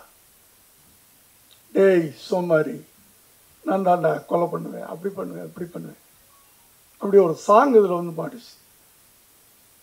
அது ஒரு வித்தியாசமாக நீங்கள் பார்த்துருப்பீங்க. இப்போ அடுத்து கடைசியாக முடிக்கிறதுக்கு முன்னாடி ரொம்ப நேரம் எடுத்துக்கிட்டேன். கணேசா சொன்னார், அவருடைய தயாரிப்பாளர் நஷ்டம் அடைஞ்சிடக்கூடாதுன்னு. சார் ஓடிடியில் நல்லா ப்ரைஸ் கொடுப்பாங்க சார், கொடுத்துருங்க சார் அப்படின்னாரு. நான் சொன்னேன், இல்லை, நான் வந்து வெகுஜனங்களுக்காக தியேட்டரில் நம்ம படம் எடுத்து அது தியேட்டரில் 100 நாள் ஓடுதா, 50 நாள் ஓடுதா, 5 நாள் ஓடுதா, தியேட்டரில் அந்த படம் ஓடி அந்த ஜனங்களோட நம்ம உட்காந்து ஒரு 4 இடத்துலையாவது கிளாப் பண்ணுவோம். அதை ரசிக்கிறது இருக்கு பாருங்க, அது எந்த பணத்துக்கு ஈடாகாது. அப்புறம் சக்ஸஸ் ஆனால் ஓடிடிக்கு கொடுப்போம், சக்ஸஸ் ஆகும். படம் எப்படி இருக்குதுன்றது இல்லை சார். என்னை பொறுத்த வரைக்கும் நம்ம உழைச்சிருக்கோம் சார், உழைச்சிருக்கோம். நான் எவ்வளோ கடுமையாக உழைச்சேன்னு உங்களுக்கு தெரியும், நீங்கள் எவ்வளோ கடுமையாக உழைச்சிருக்கீங்கன்னு எனக்கு தெரியும். நம்ம உழைப்பு வீண் போகாது சார். இதுவும் பைபிளில் சொல்லப்பட்டிருக்கு சார். கலங்காதே, திகையாதே, நான் உன்னோடு இருக்கிறேன், உன்னுடைய ஒவ்வொரு அசைவையும் நான் பார்த்து கொண்டிருக்கிறேன், நீ வைக்கிற ஒவ்வொரு ஸ்டெப்ஸையும் நான் கவனிச்சுக்கிட்டு இருக்கேன், அதற்கு தகுந்தது மாதிரி உனக்கு பலன் கொடுப்பேன். திரும்ப திரும்ப தப்பாக எடுத்துக்காதீங்க, நான் பைபிளில் இருந்து சொல்கிறேன். இது ஒரு இவர் பைபிளில் இருந்து சொல்கிறாரு, இந்த மதத்தை பரப்புறாரு, அது இது அப்படின்னு நாளைக்கு எவ்வளோ ஒருத்தன் கேஸ் போடுவான். ஏன்னா எனக்கு நான் சின்ன குழந்தையிலேருந்து அது அந்த குடும்பத்தில் பிறந்துட்டேன், எனக்கு சொல்லிக் கொடுத்தது பைபிள். எல்லாம் இப்போ நான் சொல்கிற அத்தனை வேதத்துலையும் இருக்குது. நீங்கள் என்ன கேட்டுங்க, அவர் சொல்லுவார். நான் சொன்னதெல்லாம் அவர் அமித் சார் இது வேதத்துலையும் இருக்கும். எனக்கு தெரிஞ்சது பைபிள். இதோ யாராவது ஒருத்தர் இது நடந்தது சார் 2 வருஷத்துக்கு முன்னாடி சார், தெரியாதனமா ஒரு ஸ்டூடெண்ட்ஸ் மத்தியில் பேசுகிறேன் சார். கஷ்டப்பட்டு படிச்சின்னா படித்து பரீட்சை எழுதினா பாஸ் பண்ணிடுவேன், திருப்பதி உண்டியலில் பணம் போட்டால் பாஸ் பண்ண மாட்டேன்னு சொன்னேன். நான் என்ன மோட்டிவில் பேசுனேன்? திருப்பதி உண்டியலில் நீ பணம் போட்டால் பாஸ் பண்ண மாட்டேன், ஒழுங்காக படிச்சினா பாஸ் பண்ணுவடா அப்படின்னு சொன்னேன். 4வது நாள் ஒருத்தன் கேஸ் போடுறான், இவர் கிறிஸ்தவனாக இருப்பதால் திருப்பதி ஏழுமலையான கிண்டல் பண்ணிட்டாரு. நான் சொன்னேன், டே வேளாங்கண்ணி உண்டியலில் போட்டாலும் நீ பாஸ் பண்ண மாட்டேன், மசூதியில் போய் போட்டாலும் பாஸ் பண்ண மாட்டேன், ஒழுங்காக படித்தா தாண்டா பாஸ் பண்ணுவேன் அப்படின்னு சொன்னால் இப்படி எடுத்துக்கிறாங்க. அதனால் மேடையில் பேசுகிறதுக்கே பயமாக இருக்குது. பயமாக இருக்குன்னா பயப்பட்டா வாழ முடியாது. ஏன்னா போராடியே வாழ்ந்துட்டோம். நாங்கள் முதல் படத்துலேருந்தே போராடிட்டோம். ஏன்னா நம்ம வந்து நாட்டில் நடக்கிற தவறுகள், அரசியல் நடக்கிற தவறுகளை தைரியமாக சொல்கிறோம். அதுதான் ஒரு மீடியாக்காரங்களுக்கும் எங்களுக்கும் அதுதான் வேலை, அதுதானே சொல்லணும். அதனால் அடிபட்டு எங்களுக்கு வந்து அது காய்ச்சி போச்சு. அதனால் தப்பாக எடுத்துக்காதீங்க. இதெல்லாம் வந்து ஒரு எல்லா மதங்களையும் இப்போ நான் பைபிளை பற்றி சொல்கிறேன்னா அது கடவுள் எங்களுக்கு சொல்லியிருக்காரு, இப்படி நடந்தீங்கன்னா இப்படி கிடைக்கும், நீ கஷ்டப்பட்டீங்கன்னா உனக்கு கூலி கிடைக்கும் அப்படின்னு சொல்லப்பட்டிருக்கு. அதைத்தான் நான் சொல்கிறேன். அதனால் யாரும் தப்பாக எடுத்துக்காதீங்க. இந்த விழாவுக்கு வந்த அனைவருக்கும் நன்றி. நான் யாராவது விட்டேன். இந்த இமான் அண்ணாச்சி நடிச்சிருக்காரு, நல்லா நடிச்சிருக்காரு. கொஞ்சம் தான் நடிச்சிருந்தாலும் நல்லா நடிச்சிருக்காரு. அவர் வரல, அவருக்கு சப்ஸ்டியூட்டாக அவர் பிக் பாஸில் மாட்டிக்கிட்டாரு. அதனால் இந்த சின்ன பாஸ் அனுப்பிச்சிருக்காரு. இவர் நடிச்சிருக்கார் படத்தில், அவருக்கு வில்லனோடைய. ஸோ இந்த விழாவுக்கு இவ்வளோ நேரம் நிறையா நான் அறுத்துட்டேன்னு நினைக்கிறேன். அடுத்து 2 பேர் பேசணும். அடுத்து ஹீரோயின் வந்திருக்காங்க, அவங்க பேசுவாங்க. நன்றி, வணக்கம். பெரிய இன்ட்ரோடக்ஷன். எல்லாருக்கும் வணக்கம். வந்திருக்கும் அனைத்து பத்திரிகையாளர்களுக்கும், மேடையில் இருக்கும் பெரியவங்களுக்கும், மற்ற எல்லாருக்கும் என்னோட வணக்கம். ஃபர்ஸ்ட் ஆஃப் ஆல் வந்து இன்னைக்கு ஒரு ஷூட்டிங்கில் இருந்தேன். அந்த ஷூட்டிங் வந்து ஒரு ஸ்பெஷலான ஷூட்டு. காஃபின்னு சொல்லிட்டு ஒரு படம், ஹீரோயின் ஓரியன்ட் மூவி, அதோட ப்ரோமோ சாங் வந்து இன்னைக்கு காலையிலேருந்து அதில் ஒரு ஸ்பெஷல் சஸ்பென்ஸ் ஒன்று இருக்குது, ஒரு ஸ்பெஷல் நியூஸ் இருக்குது. அது அந்த படத்தோட ப்ரொமோஷனுக்காக வரும்போதும் ப்ரெஸ் மீட்காக வரும்போதும் சொல்கிறேன். ஸோ இந்த மூவி வந்து எனக்கு ரொம்ப எக்ஸ்பீரியன்ஸ் அண்ட் லேர்னிங் எக்ஸ்பீரியன்ஸ் கொடுத்த ஒரு மூவி. எஸ்எஸ்சி சார் மாதிரி ஒரு பெரிய லெஜெண்டரி டேரக்டரோட ஒர்க் பண்ணுறது அப்படின்றது எனக்கு கிடைச்ச ஒரு மிகப்பெரிய லக்கு அப்படின்னு நான் ஃபீல் பண்ணுறேன். அண்ட் கோவிட் டைமில் வந்து ஸ்டார்ட் பண்ணேன், லைக் ஒரு பிரேக் அப்புறம் வந்து ஸ்டார்ட் பண்ணேன். ஆனால் இந்த மூவி தான் நான் ஃபர்ஸ்ட் ஷூட்டிங் ஒர்க் பண்ண ஆரம்பிச்சது அந்த பிரேக் டைமில். ஆனால் இந்த அளவுக்கு இன்றைக்கி இந்த ஃபங்க்ஷனுக்கு வர முடியாத அளவுக்கு வந்து பிஸி ஆகுவேன் அப்படின்னு எதிர்பார்க்கல. பட் ஏதோ ஒன்று நல்லா போயிட்டுருக்கு. லைஃப் வந்து அப்ஸ் அண்ட் டவுன்ஸ் இருக்கும், நிறைய மாற்றங்கள் இருக்கும். கோவிட் டைமில் நிறைய பேருக்கு நிறைய ரியலைசேஷன் வந்திருக்கு அப்படின்னு நான் ஃபீல் பண்ணுறேன். ஸோ சினிமா வந்து திருப்பி நல்லபடியாக வந்துட்டுருக்கு அப்படின்னு நினைக்கிறேன்.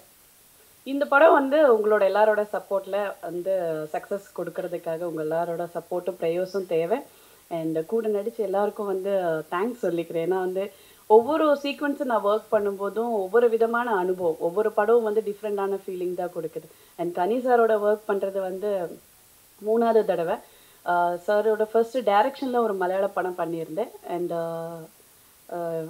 இந்த படம் வந்து அவரோட சேர்ந்து நடிக்கிறதுக்கு ஒரு வாய்ப்பாக கிடச்சிது. அண்ட் நாங்கள் 2 பேரும் போட்டி போட்டு வர நடிச்சிருக்கோம். அண்ட் வெரி சப்போர்ட்டிவ், மோட்டிவேஷனல் கொடுக்குறதா இருக்கட்டும், அட்வைஸ் பண்ணுறதா இருக்கட்டும், நிறைய விஷயங்கள் சஜஷன் கொடுக்கறதுக்காக இருக்கட்டும், ஆஸ் அன் ஆர்டிஸ்டாக மட்டும் இல்லை, ஒரு கோஸ்டாராக மட்டும் இல்லை, ஒரு பர்சனலாக நிறைய விஷயங்கள் வந்து லைஃப்பை பற்றியாக இருக்கட்டும், கரியர் பற்றியாக இருக்கட்டும், நடிப்பை பற்றியாக இருக்கட்டும், எல்லாமே வந்து சப்போர்ட் பண்ணுற ஒரு ஆள். அண்ட் அமீர் சார் இன்னைக்கு கெஸ்ட்டாக வந்திருக்காங்க. அமீர் சாரோட ஒரு படம் பண்ணுறதுக்காக வாய்ப்பு கிடைச்சது பாரதி ராஜா சாரோட படத்தில். ஸோ மிஸ் பண்ணிட்டோம். ஸோ இன்னைக்கு இந்த ஃபங்க்ஷனில் வந்ததுக்கு ரொம்ப நன்றி சார். அண்ட் இந்த படத்துக்கு உங்கள் எல்லாரோட சப்போர்ட்டும் தேவை. அண்ட் எல்லா கேஸ்ட் அண்ட் க்ரூ மெம்பர்ஸ்க்கு எல்லாருக்கும் நன்றி சொல்கிறேன். Thank you so much. தேசிய மொழியான சொந்தக்காரருக்கு திரு சமுத்திரக்கணி சார் அவர்களை பேச அழைக்கிறோம். இறைவனுக்கு நன்றி. ரொம்ப மகிழ்ச்சியான ஒரு தருணம். வந்திருக்கக்கூடிய உங்கள் அனைவருக்கும் மனமார்ந்த நன்றி. என்னோடு பணிபுரிந்தவர்கள், எங்கள் அம்மா மாயக்கா, அப்பாவை நடித்த வேலாராமூர்த்தி அப்பா, என் பிள்ளையாக நடித்த டயானா, என் மனைவியாக நடித்த இனியா, என் சக தோழியாக நடித்த சாக்ஷி, எனக்கு எதிரில் நின்று பயங்கர டஃப் கொடுத்த எங்கள் அண்ணன் சரவண அண்ணன், அது இல்லாமல் யுவன் அப்புறம் தம்பிகள் குட்டி குட்டியாக நடித்த எல்லாருக்கும் என்னுடைய மனமார்ந்த நன்றியும் வாழ்த்துக்களும். டெக்னீஷியன்ஸ் மகேஷ் வெயிட்டை குறைச்சிட்டுலாம் வரல, வெயிட்டோடு தான் வந்தார். சார் சொன்ன மாதிரி சார் பிடிச்சிக்குவார், பிடிச்சிட்டு உட்கார்றது எந்த மகேஷெல்லாம் கேமராவோட உட்கார வைப்பார். சார் பேண்ட்டு சார் நாளையிலேருந்து லூஸாக பேண்ட்டு போட்டு வாங்கன்னு சொல்லுவேன். அந்த மாதிரி உட்கார வச்சு எழுப்பி சார் தான் வெயிட்டை குறைச்சாங்க. அப்புறம் சார் எஸ்எஸ்சி சார் இந்த வயசில் இவ்வளவு இளமை துடிப்போடு இயக்குறவங்களை பார்க்கும்போது ரொம்ப பிரமிப்பாக இருக்கும் சார். உங்களையெல்லாம் பத்திரமாக பாதுகாத்து வச்சுக்க வேண்டியது எங்களுடைய கடமை. அதற்காக மட்டுமே தான் நீங்கள் கூப்பிட்டோன்னே ஓடி வந்தேன். யுவன் சொன்ன மாதிரி சார் சுவரில் அடித்து விழுந்து எழுந்திரிச்சு, அதே மாதிரி எனக்கும் நடிப்பு சொல்லி கொடுத்துருக்காரு. விழுந்து எந்திரிச்சு டமால் டிமில்லாம் நடக்கும், நான் ஓடி போய் பிடிக்க போவேன், அப்படி கையெல்லாம் உதறி விட்டு எந்திரிச்சு நிற்பார். அவ்வளோ விஷயங்கள், அவ்வளவு எனர்ஜி. காலையில் ஆரம்பித்தா நைட் 2 மணி வரைக்கும் போகும். சார் பரவாயில்ல சார், நாளைக்கு எடுத்துக்கலாம், எடுத்துருவோம் வாங்க அப்படின்னு சொல்லி ஓடி ஓடி ஓடி ஓடி உழைச்ச உழைப்பு ரொம்ப மகிழ்ச்சியாக இருந்தது அந்த நாட்கள் பயணப்பட்டது. அப்புறம் நான் வந்து ஆந்திராவில் செட்டில் ஆகிட்டேன்லாம் சொல்லலை. சார் கேட்கும்போது சொன்னேன், எப்போ வரீங்கன்னாரு. சார் எப்போன்னு தெரியல, இங்கே இருக்கேன், ஷூட்டிங் போகும், ஷூட்டிங்கில் அந்த இடத்துல நான் ஏதோ ஒன்று எழுதிட்டு இருக்கேன், நீங்கள் என்னன்னு சொல்லுங்கள் சார், நான் வந்துடுறேன் சார்ன்னு சொன்னேன். அப்படி தான் சொன்னோடனே சார் சொன்னோடனே சார் அடுத்து 3 நாள் இருக்குது சார்னு சொல்லி முந்தின நாள் நான் மெசேஜ் போட்டேன். சார் பார்க்கல, அதனால தான் காலையில் கூப்பிட்டு சார் பாருங்கள் சார்னு சொல்லி ரமேஷ்ட சொல்லி சார் அந்த மெசேஜ் பார்க்க சொல்லுங்கள், ஒரு 3 நாள் நான் சென்னையில் இருக்கேன், அதை நம்ம எந்த நாள்னு பார்த்து ஃபங்க்ஷன் பண்ணிடலாம் அப்படின்னு சொன்னேன். அப்புறம் இன்னொரு விஷயம் சார் சொன்னாங்க, ஓடிடியில் கொடுத்துருங்க சார்னு. நான் சொன்னேன், உண்மைதான். ஏன்னா நடிகர்களுக்கு கொடுக்கக்கூடிய முக்கியத்துவத்தை வந்து இந்த மாதிரி குட்டி படங்களுக்கு கொடுக்கறது இல்லை யாருமே. அப்பான்னு ஒரு படம் நான் ரிலீஸ் பண்ணேன், நானாக கஷ்டப்பட்டு எடுத்து நானாக கொண்டு வந்து ரிலீஸ் பண்ணேன். அந்த ரிலீஸ் ஆகி 4வது நாளோ 5வது நாள் ஒரு பெரிய படம் வந்ததுன்னு சொல்லி அப்பா படத்தை தூக்கிட்டாங்க. ஏன்னா இந்த மாதிரி படங்கள்லாம் பேசப்பட்டு வெளியில் போய், ஏன்னா முதல் நாள் யாருமே அவ்வளோ வேகமெல்லாம் வரமாட்டாங்க, கொஞ்சம் ஒரு வாரம் 10 நாளைக்கு அப்புறம் தான் இந்த மாதிரி படங்களுக்கெல்லாம் ஆட்கள் வருவாங்க. அதனால் சொன்னேன், இப்போ வினோதேஷ்டம்னு ஒரு படம் பண்ணேன், நான் தைரியமாக சொல்லுவேன், சார் எப்போ வேணாலும் பார்த்துக்கலாம் இருக்குது, இங்கே 4வது நாள் தூக்கிட்டாங்கன்னா அதை நான் எங்கே போய் பார்க்க வைக்கிறது அப்படின்னு தான் நான் சார்கிட்ட சொன்னேன். சார் நல்ல ப்ரைஸ் வரும், நானும் நிறையா கான்டாக்டில் இருக்கேன், நீங்கள் சொல்லுங்கள் சார். நோ, நம்ம தேட்டர் தான் ரிலீஸ் பண்ணோம் அப்படின்னாங்க. சரிங்க சார் பண்ணுவோம். ஆனால் அந்த தேட்டர் ஆம்பியன்ஸ் அப்படின்றது வேறு, நான் அதை வந்து ரசிச்சிருக்கேன், உணர்ந்திருக்கேன். பட் ஆனால் இந்த மாதிரி குட்டி குட்டி படங்களுக்கு கிடைக்கக்கூடிய அந்த ஆதரவு இருக்குல்ல, அது ரொம்ப குறைஞ்சிருச்சு அப்படின்ற ஒரு வருத்தத்தில் தான் நான் சார்கிட்ட சொன்னேன். இப்போது சார் தேட்டரில் பண்ணணும்னு முடிவு பண்ணியிருக்காரு அப்படின்றது எனக்கு கூடுதல் மகிழ்ச்சி. அந்த பெரிய திரையில் பார்க்கணும் அப்படின்ற சந்தோஷம் மிகப்பெரிய சந்தோஷம் சார். ரொம்ப நன்றி, உங்கள் கூட எப்போவுமே நிற்கிறோம். இன்னும் சாரை பற்றி சொல்லணுன்னா சொல்லிக்கிட்டே போகலாம். ஏன்னா நான் அன்றைக்கி சொன்னதை அன்றைக்கி சொல்லுவேன், என் குருநாதருக்கு கொடுக்கக்கூடிய அதே அன்பும் அதே மரியாதையும் தான் இன்றைக்கும் சார் மேலே வச்சுருக்கேன். இன்றைக்கி மட்டும் இல்லை, சார் எப்போ கூப்பிட்டாலும் நான் போய் நிற்பேன். அப்புறம் எங்கள் அண்ணனை பார்த்தாலே எனக்கு கொஞ்சம் பதட்டமாக தான் இருக்கும். விழுந்த என்னை தூக்கி டைரக்டர் ஆக்குனது அவர் தான், என்னை டப்பிங் ஆர்டிஸ்ட் ஆக்குனது அவர் தான், என்னை நடிகன் ஆக்குனதும் அவர் தான். நடிகன் ஆக்குனது எப்படி அப்படின்னா, பருத்திவீரன் ஷூட்டிங்கில் இருந்தப்போ டெய்லி ஒருத்தன் வாசலில் வந்து நின்றுக்கிட்டே இருப்பான். சரி தினம் நிற்கிறானே, ஒரு மாதம் 1.5 மாதம் கண்டினியூஸாக நிற்கிறானே, சரி இவனுக்கு அந்த விஷயத்தை கொடுப்போம் அப்படின்னு சொல்லி ஒரு சீனு. இந்த சீன் யார் நடிக்கிறா அப்படின்னு வந்து அவனே சரி பண்ண சொல்லு. 18 டேக்கு போகிறான் போய்கிட்டே இருக்கு. கொஞ்ச நேரம் கழிச்சு, யார் நீங்கள் தான் கூப்பிட்டு வந்தீங்களா, என்ன கொடுத்தான் உங்களுக்கு அப்படின்னாரு. எனக்கு என்னங்க அவன் தரப்போகிறான், காலைல வந்து நின்னான், அப்போ ஒழுங்காக பண்ண சொல்லுங்கள், நானும் அவனை தனியாக கூப்பிட்டு போயிட்டு நடிச்சிட்றா, என்னையை போட்டு கொள்றாரா அப்படின்னு. அவன் திரும்பவும் அதே தப்பு பண்ணான். திரும்ப அப்படியே என்னை முறைச்சி சட்டையை கழட்டுறா அப்படின்னு சொல்லி கழட்டி அப்படியே சட்டையை மாட்டி நான் நடித்தேன். இந்த பருத்திவீரனில் அந்த சோன் பப்படி வாங்குகிற சீனு. பருத்திவீரனுக்குள்ளே நான் போனது எப்படின்னா, நிறைஞ்ச மனசு தோத்துருச்சு, ரொம்ப பெரிய வலி. அண்ணா எங்கண்ணே இருக்கீங்க அப்படின்னா, அந்த ஷூட்டிங் ஆரம்பிச்சு 2 நாள் ஆச்சு, தேனியில் இருக்கேன் அப்படின்னாரு. நான் பாட்டுக்கு பேக் எடுத்துகிட்டு போய் அவர் ரூமில் வச்சுட்டு பாட்டுக்கு வேலை பார்த்துட்டு இருக்கேன். 3 நாள் கழிச்சு கேட்டார், என்ன பண்ணிட்டு இருக்கீங்க, கிளம்பலையா ஊருக்கு அப்படின்னா. எங்கே ஊருக்கு போய் என்ன செய்ய, நான் வேலை பார்த்துட்ருக்கேன் அப்படின்னு. வேலை பார்க்குறீங்களா, ஏங்க 2 படம் எடுத்துகிட்டு என்னங்க, நான் எதையோ மிஸ் பண்ணுறேன், எதையோ கற்றுக்க வேண்டியது இருக்குது, நான் அந்த படம் பூரா வேலை பார்க்குறேன் அப்படின்னு. அப்புறம் அவங்க இஷ்டம் அப்படின்னாரு. அவர் கூடவே தான் இருந்தேன். அவர் வீட்டுக்காரம்மா கூட அவ்வளோ லாங் டைம் அவர் தங்கியிருக்க மாட்டார் ஒரே ரூமில், என் கூட தங்கியிருந்தார். அந்த பயணம் மறக்கவே முடியாது. படம் முடிஞ்ச உடனே சின்சியர் தேங்க்ஸ்ன்னு போட்டு கார்டு போட்டிருந்தார். அண்ணன் எனக்கு அசோசியேட் டைரக்டர்னு கார்டு போடுங்க, திரும்பவும் நான் அசிஸ்டன்ட் டைரக்டராக வரணும் அப்படின்னு சொல்லி எனக்கு அந்த பருத்திவனில் முழு அன்பையும் கொடுத்து நிறைய விஷயங்கள் கற்றுக் கொடுத்து. கேபி சார் என்கிட்ட சொன்னார் நாடோடிகள் படம் பார்த்துட்டு, கனி அமீர் உன்னை நிறைய இன்ஃப்ளூயன்ஸ் பண்ணியிருக்காரா, அது உன் படத்தில் தெரியுது அப்படின்னு சொன்னார். அப்போ தான் சொன்னேன், முழுக்க முழுக்க எனக்குள்ள வன்முறை வந்தது அவரால் தான். என் காட்சிகளுக்குள்ள அன்பையே வன்முறையாக தான் காட்டுவார் அண்ணன். அப்புறம் ராம் டப்பிங் ஃபஸ்ட்டு டே ஆரம்பிக்கிறோம், யாரும் வரல, என்னண்ணே அப்படின்னா, சரி ஆரம்பிச்சிரு, யாருக்கு பேச இருந்தாலும் அந்த பஸ்ஸு கண்டக்டருக்கு ஐம்பது போய் பேசு அப்படின்னாரு. நான் தான் ஆரம்பித்தேன். அப்படி இந்த மாதிரி என் வாழ்க்கையில் ஒவ்வொரு இடத்துலையும் என்னை எடுத்துகிட்டு வந்து நிப்பாட்டினவர் எங்கள் அண்ணன். இன்றைக்கி அவர் இந்த திரைப்படத்துக்காக இங்கே வந்திருக்க அண்ணன் வராருன்னு எனக்கு தெரியாது, சார் தான் சொன்னாங்க. அமீர் சார் வர 10 நிமிஷத்தில் வந்துடுவாராம். அமீர் சார் வராரா, அப்படியா அப்படின்னு சொல்லிட்டு தான் நான் ஃபோன் பண்ணேன், அண்ணன் எங்கே இருக்கீங்க அப்படின்னு. இந்த அன்புக்கு என்ன செய்தாலும் தகுமது. இதே மாதிரி கடைசி வரைக்கும் அண்ணனுக்கு நான் தம்பியாக இருக்கணும்னு ஆசைப்பட்றேன். ரொம்ப பெருமகிழ்ச்சியோடு சொல்கிறேன், இந்த மேடையில் ரொம்ப மகிழ்ச்சியாக இருக்குது. இந்த படம் மிகப்பெரிய வெற்றி பெறும். வெல்வோம். நன்றி.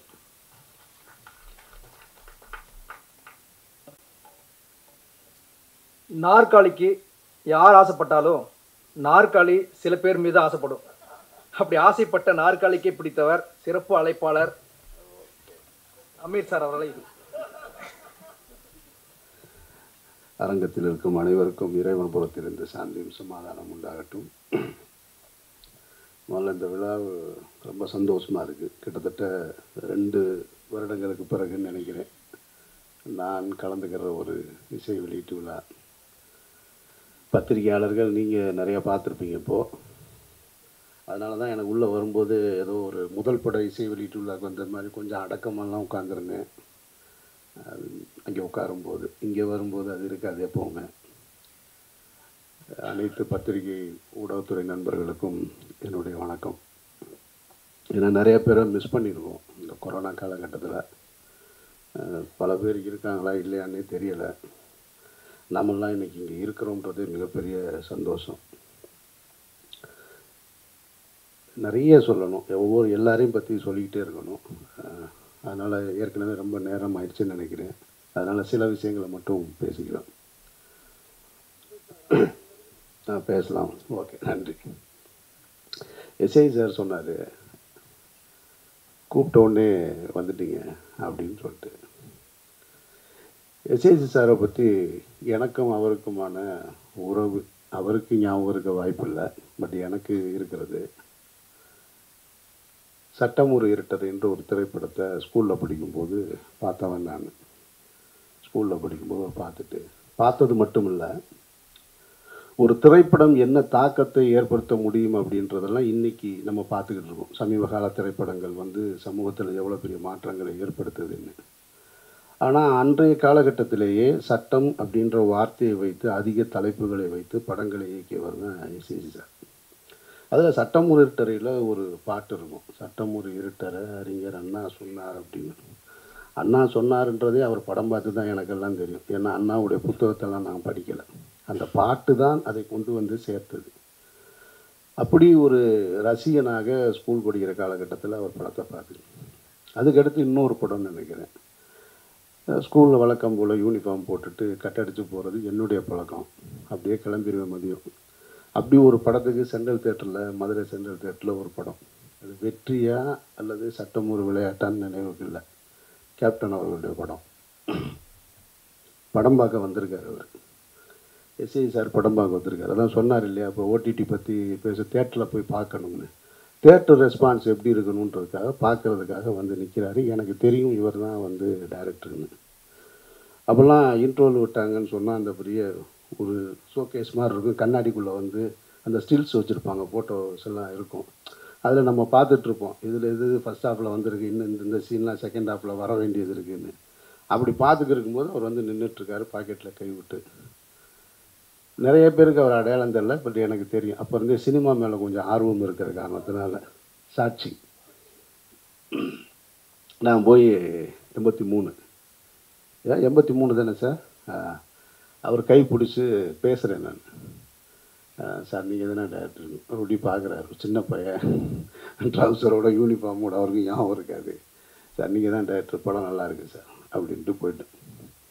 இனி அதுக்கப்புறமா இங்கே சென்னைக்கு வந்து இப்போ சினிமாலாம் எடுத்ததுக்கு பின்னாடி, அதுக்கு முன்னாடி ராம் முடிச்சுட்டு நான் போய் அவருக்கு வந்து ஒரு கதை சொல்கிறேன். இளைய தளபதி விஜய்க்காக ஒரு கதை சொல்கிறேன். அவர் வீட்டில் பார்த்து கதை சொல்கிறேன். அதுக்கப்புறமா அவர்கிட்டையும் சொன்னேன் நான். அப்போ அவரை பார்க்குறேன் நான். அப்போ ஒரு படம் எடுத்துகிட்ருக்காரு, முத்தம்னு ஒரு படம். அப்போ தான் ரிலீஸ் ஆகுதுன்னு நினைக்கிறேன். அப்போவும் அவரை பார்க்குறேன். அதுக்கு பின்னாடி நான் அவரை ட்ராவல் பண்ணிக்கிட்டேன். அதுக்கப்புறமா யூனியனில் இருக்கும்போது, பெப்சியில் இருக்கும்போதெல்லாம் அவர் ஆஃபீஸில் போய் சண்டையெல்லாம் போட்டிருக்கேன். அது வேறு, எனக்கும் அவருக்கும் நிறைய நடந்திருக்கு.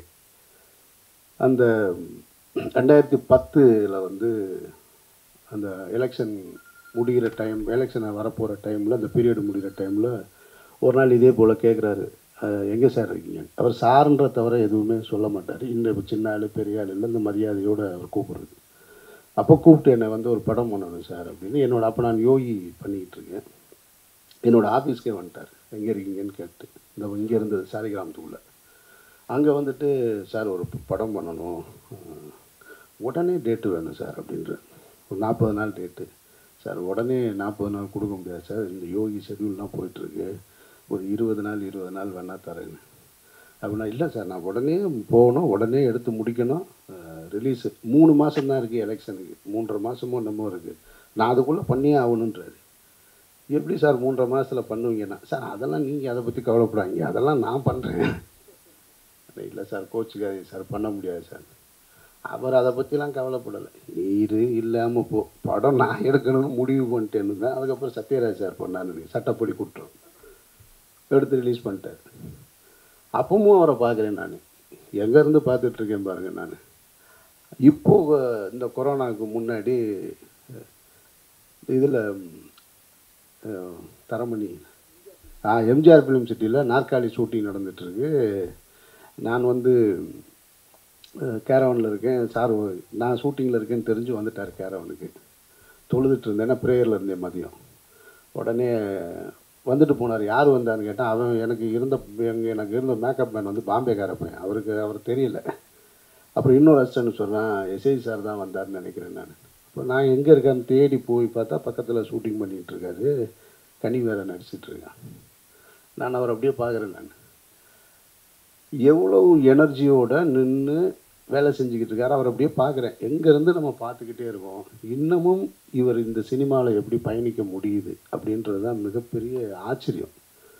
அந்த ஆச்சரியமும் நீங்கள் பண்ணின அந்த பயணமும் நீங்கள் போட்ட பாதையும் தான் உங்களுக்கான மரியாதை. அது சாதாரண விஷயம் இல்லை. நீங்கள் ஒரு பெரிய வார்த்தையை இங்கே வந்து உபயோகப்படுத்திட்டீங்க. உங்கள் பக்கத்தில், என் பக்கத்தில் உட்காந்துருக்கிறதுன்னு. நான் உங்கள் பக்கத்தில் உட்காந்தது எனக்கு இறைவன் கொடுத்த வரமாக நான் பார்க்குறேன். நான் எங்கேருந்து பார்த்துட்டு வரேன், தேட்டரில் பார்த்து, உங்கள் படம் பார்த்து, உங்களை பார்த்து, இப்போ வரைக்கும் நீங்கள் வந்து சொல்கிறீங்க உனக்கு போட்டியாக படம் பண்ணுறேன்னு சொன்னீங்கன்னா, இந்த படம் சமூகத்தில் என்ன தாக்கத்தை ஏற்படுத்துன்றது முக்கியம் இல்லை. எங்களை போல் இயக்குநர்களுக்கு நீங்கள் என்ன தாக்கத்தை ஏற்படுத்துறீங்கன்றது தான் முக்கியம். அதை தான் நான் உங்கள்கிட்ட இருந்து கற்றுக்கணும்னு ஆசைப்படுறேன். இன்னமும் நீங்கள் நினச்சா இந்த விழாவை இன்னும் பெருசாக நடத்தலாம், நீங்கள் நினச்சா யாரை வேணாலும் கூப்பிடலாம். ஆனால் உங்களுடைய தாட் ப்ராசஸ் இருக்குது பாருங்கள். நீங்கள் நினச்சா ஒட்டுமொத்த தயாரிப்பாளர் சங்கம் வரும், உங்களால் பயன்பெற்ற இயக்குநர்கள் லிஸ்ட் இருக்குது, அவர்கள் எல்லாரையும் அழைக்கலாம், நீங்கள் கூப்பிட்டா வருவாங்க. ஆனால் நீங்கள் என்ன நினைக்கிறீங்கன்னா, இந்த படத்தை இப்படி தான் நான் ஆடியோ ரிலீஸ் பண்ணணுன்றீங்கல்ல, அதை உங்ககிட்ட இருந்து நான் கற்றுக்கிறேன். அந்த கற்றுக்கிறதுனால தான் நீங்கள் தேடி வர வேண்டியதில் நாங்கள் வர்றோம். இது இன்றைக்கி நாங்கள் இந்த சினிமாவில் நானோ கனியோ 1000 பேர் இருக்கலாம் சார். ஆனால் எங்களுக்கு இந்த சினிமாவை இலகுவாக்கி தந்தது உங்களை போன்ற மூத்தவர்கள் தான். நீங்களாம் இல்லைன்னா நாங்கள் இல்லை. அந்த மரியாதை எப்பொழுதுமே எனக்கு யாருக்கு கிடைக்கும் சார் இந்த வயசில் இப்படி ஒரு வாய்ப்பு? ஸ்டார் மேக்கர்ஸ்னு நீங்கள் போட்டிருக்கீங்க, நீங்கள் சூப்பர் ஸ்டாரே மேக் பண்ணிவிட்டு சத்தம் இல்லாமல் உட்காந்துருக்கீங்க நீங்கள். அதனால் உங்களுடைய சாதனையை வந்து அளவிடவே முடியாது. எங்களை மாதிரி படம் எடுக்கிறதுக்கு 100 பேர் வருவாங்க. ஆனால் எவ்வளவு காலம் இந்த துறையில் இந்த சினிமாவை நேசித்து இருக்குன்றது தான் ரொம்ப முக்கியம். அந்த அடிப்படையில் என்றைக்குமே நீங்கள் எங்களை விட நல்ல ஒரு இமயமலை அளவுக்கு உயர்ந்த இயக்குனர் தான், அதில் மாற்று கருத்தே கிடையாது. எப்படி 3 எழுத்துன்னு உங்களை அறிமுகப்படுத்தும் போது சொன்னாங்களோ அதுபோல் எம்ஜிஆர், சிவாஜி, ரஜினி, கமல், அது மாதிரி எஸ்ஏசின்ற 3 எழுத்தும் தமிழ் சினிமாவில் ஒரு ஐக்கான் தான். அது அவ்வளோ சீக்கிரம் அழிச்சிட்டு போயிட முடியாது. அப்புறம் நீங்கள் பேசும் பொழுது இங்கே நிறைய பைபிள்லேருந்து கோட் பண்ணிவிட்டு யார் தப்பாக எடுத்துக்காதீங்கன்னு சொல்லி, எதுக்கு சார் தப்பாக எடுக்கிறாங்க? நீங்கள் கோட் பண்ணுங்கள். இந்திய அரசியலமைப்பு சட்டம் உங்களுக்கு அந்த உரிமை வழங்கியிருக்கு. அதனால் நீங்கள் பேசலாம். இந்த நாட்டில் விரும்பியவர்கள் விரும்பிய மதத்தை பின்பற்றலாம், மத பிரச்சாரம் பண்ணலாம், எது வேணாலும் செய்யலாம். அதனால் தப்பாக எடுத்துக்கிறதுக்கு ஒன்றும் இல்லை. நீங்கள் எந்த இடத்துல வளர்ந்தீங்களோ அதை உங்களுக்கு சொல்கிறீங்க.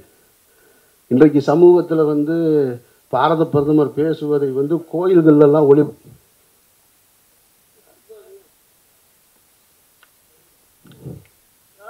சரி ஒன்றும் இல்லை சார். பாரத பிரதமர் பேசுகிறத வந்து கோயில்களில் வந்து ஒளிபரப்பு பண்ணணும்னு இன்றைக்கி சொல்லிக்கிட்டு இருக்காங்க. அதனால் அப்படிப்பட்ட காலகட்டத்தில் நல்ல விஷயங்களை, அது எந்த மதத்தில் இருந்து வந்தாலும், எந்த சமூகத்தில் இருந்தாலும், எந்த மொழியில் இருந்தாலும் அதை மக்களுக்கு சொல்ல வேண்டிய பொறுப்பு இருக்குது. அதை தான் நீங்கள் செஞ்சிட்ருக்கீங்கன்னு நான் நினைக்கிறேன். அதனால் நீங்கள் அதை பற்றி சங்கடப்பட வேண்டியதே கிடையாது. கனி வந்து மிகப்பெரிய ஒரு உழைப்பாளி. அவர் சொன்னது உண்மை தான். ஒரே ரூமில் தான் படுத்திருந்தோம், ஒரே படுக்கையில் தான். வேறு எதுவும் தப்பாக எடுத்துக்காதீங்க. பட் படிச்சுக்கிட்டே இருப்பான் எப்போ பார்த்தாலும். என்ன தான்டா படிப்பேன். நைட்டு படுக்கும்போது படிப்பான், காலைல எழுந்திரிச்ச உடனே படிப்பான், காரில் ஷூட்டிங் போகும்போது படிச்சுக்கிட்டே இருப்பான். என்ன தான் படிக்கிறேன்னு நமக்கு படிக்கிற பழக்கம் இல்லை. அவன் படிக்கிறத பூரா கேட்குற பழக்கம் இருக்குது. ராத்திரி படித்தது பூரா காலையில் சொல்லுவான், அப்படியே கேட்டுக்கிட்டே போகும். ஸோ அவனுடைய உழைப்பு தான் கனியை இந்த இடத்துக்கு கொண்டு வந்திருக்கு. கனி இன்னும் எனக்கு தெரிஞ்சு கனிக்கு வந்து இன்னும் ஃபஸ்ட்டாகவே முடியலைன்னு நினைக்கிறேன். உன்னோட கேரியர் அவ்வளோ தூரம் இருக்குது. ஏன்னா இன்றைக்கி யாரை கேட்டாலும், தெலுங்கில் கேட்டால், ஆந்திராவில் கேட்டால், யார் கேட்டாலும் கனி இருக்கார். பெரிய பெரிய ஹீரோ மகேஷ் பாபு கூட இருக்கார், அல்லு அர்ஜுன் கூட இருக்கார், சிரஞ்சீவி கூட பண்ணுறாரு, எல்லாரோடையும் பண்ணுறார். காரணம் கனியோடைய அந்த அணுகுமுறை தான். எல்லார்கிட்டையும் அன்பாக இருப்பான், எல்லாரோடையும் சிரித்து பேசுகிறது, ஒரு மரியாதை ரெஸ்பெக்டோட எல்லாம் இருக்கும். நான் வந்து நிறைய கனியை வந்து சொல்லுவேன். நான் ஏற்கனவே ஒரு இசை வெளியீட்டு விழாவில் கூட சொன்னேன். நான் கோச்சிக்கிட்டாங்க. இதை நம்பியார் மாதிரி ஏதோ ஒன்று சொன்னேன். துணிந்து நில்ல தானே, இது நிமிர்ந்து நில்ல ஆடியோ ரிலீஸில். உடனே கோச்சிக்கிட்டான். என்னண்ணே நீங்கள் பாட்டுக்கு இப்படி சொல்லிட்டீங்க, வீட்டில் ஒரே பிரச்சனை. அது நான் அவன் மேலே வச்சுருக்க அன்பின் காரணமாக சொல்கிறது. அதனால் கனி போக வேண்டிய தூரம் நிறைய இருக்குது. கனி இன்னும் பெரிய வெற்றியை பண்ண. சமீபத்தில் வந்து வினோதய சித்தம் படம் பார்த்துட்டு நான் பிரமிச்சு போயிட்டேன். இப்படி ஒரு படத்தை எடுத்துட்டானே கனி. எப்பயுமே ஒரு நம்ம கூட இருக்கிறவங்க இல்லை சக இயக்குனர்கள், இன்னொரு இயக்குனர் நல்ல திரைப்படத்தை எடுத்துட்டாங்கன்னா வந்து நம்மளை அறியாமல் ஒரு ஜெலஸ் வரும். அப்படி சில படங்கள் தான் நமக்கு அந்த தாக்கத்தை ஏற்படுத்தும். சில படங்கள்லாம் ஏற்படுத்தாது. எவ்வளோ பெரிய வெற்றியாக இருந்தாலும் அதை நம்மளை எப்பயுமே டிஸ்டர்ப் பண்ணாது. ஏன்னா நம்ம ஏரியாலே இல்லை அப்படின்னு. ஆனால் வினோதய சித்தம் பார்த்ததுக்கு பின்னாடி இப்படி ஒரு படத்தை எடுத்துட்டாங்க. ஏன்னா அந்த தாட் ப்ராசஸை வந்து அது ஆன்மீகத்தில் இருக்கிறவங்க நிறைய மைண்டுக்குள்ளே வச்சுக்கிட்டு இருக்கிற ஒரு ஸ்கிரிப்ட் அது. அதை நாம் இப்போ இருந்திருக்கோம், ஆனால் நாம் பண்ணலையே. எப்படி காதல் எனக்குள்ள ஒரு பாதிப்பை ஏற்படுத்துச்சோ அது மாதிரி வினோதய சித்தம் படமும் ஏற்படுத்துச்சு. அதனால தான் உனக்கு உடனே ஃபோன் பண்ணி சொன்னேன் நான். அதனால் இந்த படம் நான் கடவுள் இல்லை, இது ஒரு படத்தை இப்போ எடுத்திருக்காங்க, ஓடிடியில் ரிலீஸ் பண்ணணும்னு கனி சொன்னால், சார் வேணான்னு சொன்னாருங்க. நம்ம 100 பேரை இங்கே கூப்பிட்டு சொல்கிறதுக்கு 1000 பேர் 1,00,000 பேர் இருக்கிற வீட்டுக்குள்ளே போய் சொல்கிறது என்பது ஒரு மிகப்பெரிய வரம் தான். அதனால் அப்படி ஒரு வாய்ப்பு இருந்தால் அதையும் நீங்கள் பயன்படுத்திக்கலாம். இனி சொன்னாங்க இந்த மாதிரி நடிக்கணும், சேர்ந்து நடிக்கணும் அப்படின்னு. ஒரு படம் ஷூட் பண்ணோம், ஒரு நாள் நடித்தோம் நானும் அவங்களும். அன்னக்கொடியும் கொடி வீரனும் ஒரு நாள் தான் நடித்தோம். டைரக்டர் பாரதிராஜா சார் அந்த படம் நடிக்கும்போது இதே தான். இப்போ எப்படி நான் எஸ்ஏஜி சாரை இந்த வார்த்தை சொன்னனும் அதே தான். அவர் வந்து நடிக்கணும்டா ஒரு படம் அப்படின்னாரு. சரி சார் நடிக்கிறேன். அவர் ஸ்டான்லி டைரக்டரை விட்டு என்கிட்ட கேட்டு விட்டார், அவனுக்கு என்ன சம்பளம் வேணும்னு கேளுங்க அப்படின்னு. நான் சொன்னேன், ஐயோ சம்பளம்லாம் வேணாம், ஷூட்டிங் போக சொல்லு முதல்ல அப்படின்னு. இல்லை அவர் கேட்குறாருங்க. சொன்னால் டென்ஷன் ஆயிடுவார், நெஞ்சு வலி வந்துடுங்க அவருக்கு, டைரக்டருக்கு. அவர் பட்ஜெட்டே அவ்வளோதானடா வச்சுருக்கேன் அப்படின்னு சொல்லுவார். அதெல்லாம் வேணாம் நீங்கள் இல்லை கேட்குறாரு. வேணாங்க. நான் அப்போ அவர்கிட்ட ஒரு வார்த்தை சொன்னேன், இந்த வயசில் ஒரு படம் எடுக்கிறீங்கல்ல, உங்களை பார்த்து தான் நான் வந்திருக்கேன். நான் இந்த வயசில் நீங்கள் வெற்றி கொடுத்தீங்கன்னு வச்சுக்கோங்களேன், அது பல பேருக்கு எனர்ஜியாக இருக்கும். ஏன்னா ஹாலிவுட்லலாம் இன்னும் கிளின்ட் ஈஸ்ட்வுட் படம் பண்ணிகிட்ருக்கார், நடித்து படம் பண்ணிகிட்ருக்கார். ஸோ அப்போ இங்கே மட்டும்தான் என்னமோ இயக்குனர்களுக்கு வந்து ரிட்டையர்மெண்ட் கொடுத்துட்றாங்க. அது எதுக்குன்னு கேட்குறேன். அறிவுக்கு என்ன ரிட்டையர்மெண்ட் வேண்டி கிடக்கு? ஊழல் செய்கிற, மக்களை ஏமாற்றுகிற அரசியல்வாதிகளுக்கு ரிட்டையர்மெண்ட் கிடையாது. ஆனால் மக்களை நல்வழிப்படுத்துகிற சமூக போராளிகளுக்கு, இயக்குனர்களுக்கு வந்து ரிட்டையர்மெண்ட் எது கொடுக்குறீங்க? கொடுக்காதீங்க. அவள் கடைசி வரைக்கும் இருந்துக்கிட்டே இருக்கும். நாளாக நாளாக இன்னும் பக்குவப்படும், இன்னும் இந்த சமூகத்தை நல்லா புரிஞ்சுக்க முடியும், நிறைய விஷயங்களை பேச முடியும். இன்றைக்கி அவர்கிட்ட வந்து அவ்வளவு கோவப்பட்டவர் தான், கோவப்படுற ஒரு டைரக்டர் தான். இப்போ நானே என்னுடைய இந்த 20 ஆண்டு காலம் இந்த சினிமாவில் இந்த மேடைகளில் நிற்கும் பொழுது நான் எவ்வளவோ பேசி வந்திருக்கேன். இன்றைக்கி பக்குவப்பட்டு நிற்கிறேன் ஒரு இடத்துல. அப்போ இன்னும் நம்மளுடைய அறிவு வந்து கூர்மையாகிக்கிட்டு தான் இருக்குது. அப்போ ரிட்டையர்மெண்ட்டே கிடையாது இயக்குநர்களுக்கு ரிட்டையர்மெண்ட்டு. அதனால் அப்படிப்பட்ட ஒரு படைப்புகளை உருவாக்க வேண்டியது எல்லாருடைய கடமையாகவும் இருக்குது. அப்படி தான் நான் அந்த படம் இப்போ சமீபத்தில் வந்த அந்த ஜெய்பீம் படத்தை பார்க்குறேன். நான் ஜெய்பீமுக்கு ஆதரவு எதிர்ப்புன்னு சமீப காலம் ஃபுல்லாக எல்லாமே ஓடி முடிஞ்சிருச்சு. அது ஒரு அருமையான தாக்கத்தை ஏற்படுத்தி இருக்கிறது. அதுபோல் நான் கடவுளிலையும் படமும் தாக்கத்தை ஏற்படுத்தணும்.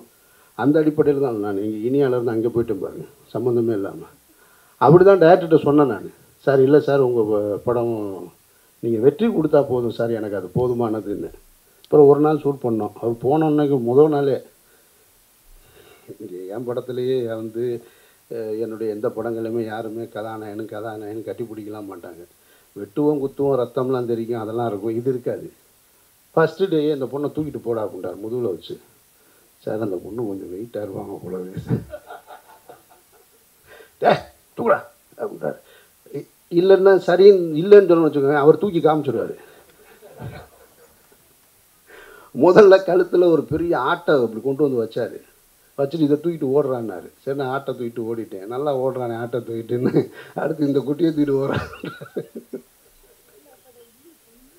இன்னும் கொஞ்சம் ஒல்லியாக இருந்தாங்களா பரவாயில்ல. இருந்தாலும் எனக்கு ஒரு மாதிரி கூச்சமாயிருச்சு. அது அவங்க முதுகு மேலே அப்படி உட்கார்ந்த உடனே அந்த ஃபோட்டோவை வேறு போஸ்டராக பெருசாக போட்டார். என் பொண்டாட்டி இப்படி பார்க்குறா, வாழ்க்கையில் ஒரு நாளாவது இப்படி என்னை தூக்கியிருப்பியா?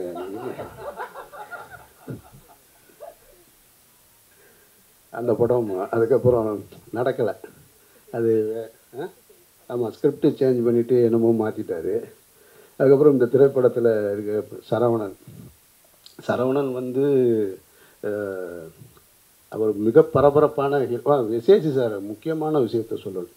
இன்றைய தலைமுறையில் இருக்கிறவங்களுக்கு வந்து அதை நான் இங்கே சொல்லலைன்னா இன்னொரு வாய்ப்பு கிடைக்குமான்னு எனக்கு தெரியல. இன்றைய இளைய தலைமுறைகளுக்கு வந்து எஸ்ஏ சாரை வந்து விஜய் உடைய அப்பா அப்படின்னு மட்டும்தான் தெரியும். இப்போ நான் சொன்ன கதை, இவர் எடுத்துகிட்டு வந்த விஷயங்கள், அவருடைய போராட்ட குணம்லாம் தெரியாது. அதை சொல்ல வேண்டிய பொறுப்பு நமக்கு இருக்குதுன்னு நான் நினைக்கிறேன். அதை நம்ம சொல்லலைன்னா பின்ன யார் சொல்லுவா? அதிமுக ஆட்சியில் இங்கே இருக்கும் பொழுது கலைஞர் அவர்களுடைய வசனத்தில் படம் எடுக்கிறது. அப்போ என்ன ஒரு தாட் வேணும் அவருக்கு? கலைஞர் அவருடைய வசனத்தில் எடுக்கிறாரு. அப்போ ஏதோ ஒரு வழக்கு, அது எந்த வருஷம்னு எனக்கு நினைவில்லை, அரெஸ்ட் பண்ணி உள்ளே இருக்காங்க.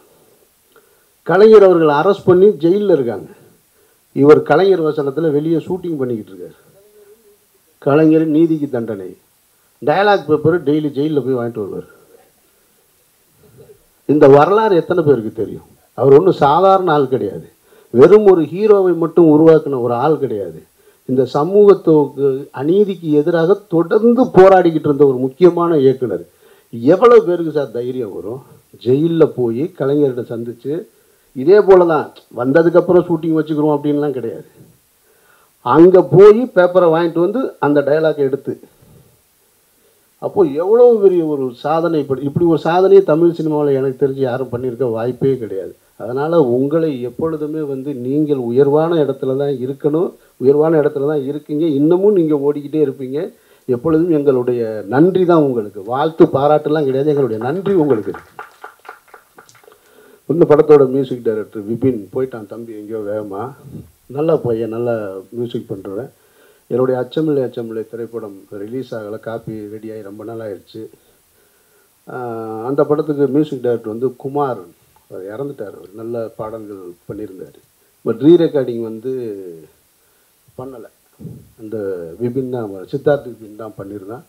ரொம்ப பிரமாதமாக பண்ணியிருக்கான், நல்லா ஒர்க் பண்ணியிருக்கான், நல்லா வரக்கூடியவர். சரவணன் சார், சரவணன் வந்து அப்போவே அவர் சொல்லுவார் என்கிட்ட, சார் கண்டினியூவாக ஒரு 25 படமோ 26 படமோ ஹீரோவாக பண்ணேன் சார், உண்மையில் எந்த படத்தை ஷூட்டிங்கில் இருக்கேன்னு எனக்கே தெரியாது.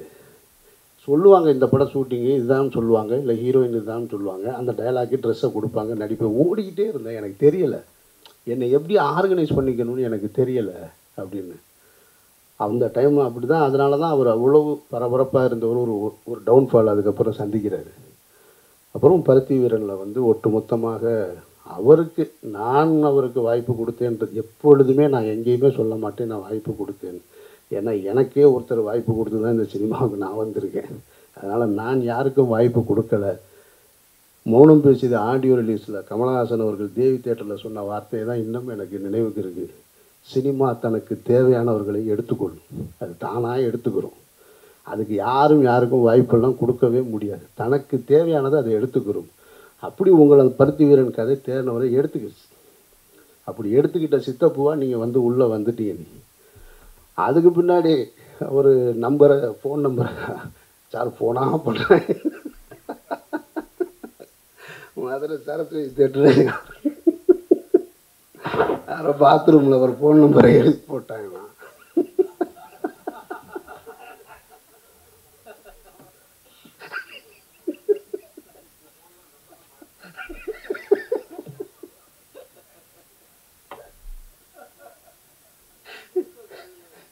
எனக்கு அதை கேட்டுட்டு பயங்கர ஒருத்தன் அக்கறையில் எழுதி போட்டானா இல்லை கடுப்பில் எழுதி போட்டானா,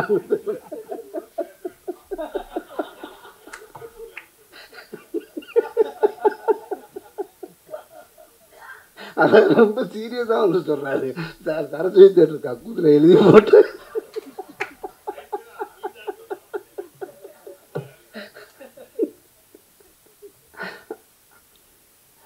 அப்போவே அடித்து போயிருந்தாருன்னா பெஸ்ட்டு. இன்றைக்கி கேரக்டர் பண்ணுறதுக்கு தமிழ் இண்டஸ்ட்ரியில் ஆள் இல்லை, அந்த இடத்துக்கு கண்டினியூவாக போயிருப்பார்.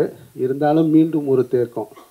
அது இந்த சினிமாவில் ஒரு வெற்றி அடைஞ்ச உடனே ஒருத்தரை வச்சு பயன்பெறலான்னு சிலர் வருவாங்க. அதில் ஒருத்தரை நம்பி ஒரு படம் பண்ணார். அந்த படம் பண்ணாதீங்கன்னு நான் அவரை எச்சரித்தேன். அதை நான் சொன்னேன், பண்ணாதீங்க, எவ்வளோ பணம் தரேன்னு சொன்னாலும் அதை ஒத்துக்காதீங்கன்னு. ஆனால் அவர் ஒரு சின்ன தடுமாற்றம், அதை பண்ணிட்டார். பழையபடி இருந்தாலும் அவருடைய சினிமா மீது அவருக்கான காதல் உழைப்பு எல்லாமே திரும்ப அவரை இன்றைக்கும் கொண்டு வந்து உட்கார வச்சுருக்கு. அதனால் சரவணன், நீங்கள் இன்னும் நிறைய படங்கள் பண்ணுவீங்க, வாழ்த்துக்கள். மயில்சாமி அண்ணனுக்கு இப்படி ஒரு பையன் இருக்கான்னு இன்றைக்கி தான் பார்க்குறேன் நான். நல்ல ஹீரோ மெட்டீரியலாக இருக்கான், வாழ்த்துக்கள், சிறப்பாக வரணும், வாழ்த்துக்கள். பிடி செல்வகுமார், அவரை பற்றி நாம் உங்களுக்கு அறிமுகப்படுத்த வேண்டியதில்லை. தினமும் ஏதாவது ஒரு சோசியல் சர்வீஸ் பண்ணிக்கிட்டே இருப்பார். எதையாவது ஒன்று எங்கேயாவது ஒன்று யாருக்காவது எதையாவது கொடுத்தேன்னு சொல்லிக்கிட்டே இருப்பார். அப்படி தான் இப்போ கூட ஒரு ஃபங்க்ஷன் கூப்பிட்டாரு, அவரோட போயிட்டு வந்தேன் நான். அப்புறம் கேமராமேன் எனக்கு அறிமுகம் இல்லை, இருந்தாலும் எஸ்ஏசி சார் ஒருத்தரை செலக்ட் பண்ணுறாங்கன்னா சும்மாலாம் செலக்ட் பண்ண மாட்டார், தகுதியானவராக இருப்பீங்க. உங்களுக்கும் என்னுடைய வாழ்த்துக்கள், எடிட்டருக்கும் வாழ்த்துக்கள், கனி பொண்ணாக நடித்த எல்லோருக்கும் என்னுடைய வாழ்த்துக்கள். இந்த விழாவில் நான் ஒன்றே பத்திரிகை மற்றும் ஊடகத்துறை நண்பர்கள்ட்ட நான் கேட்டுக்கிறது, இந்த படம் உங்களுக்கு என்ன சொல்லுது, இது எப்படி மேக் பண்ணியிருக்காங்க, இந்த ட்ரெய்லர் உங்களை வந்து ஈர்த்துச்சா, இந்த சாங் ஈர்த்துச்சா, அதெல்லாம் இல்லை. இந்த காலகட்டத்தில் இப்படி ஒரு படத்தை எடுத்து சொந்தமாக எடுத்து இயக்குனர் ஆகி அப்படி வந்து உட்கார்ந்துருக்கிற அந்த எஸ்ஏசின்ற ஒரு மனிதர் உங்களை ஈர்த்திருப்பார். அதனால் உங்களுடைய ஒட்டுமொத்த வாழ்த்துக்களையும் பாராட்டுகளையும் அவருக்கு தெரிவிங்க, ஆதரவையும் தெரிவிங்க. நன்றி.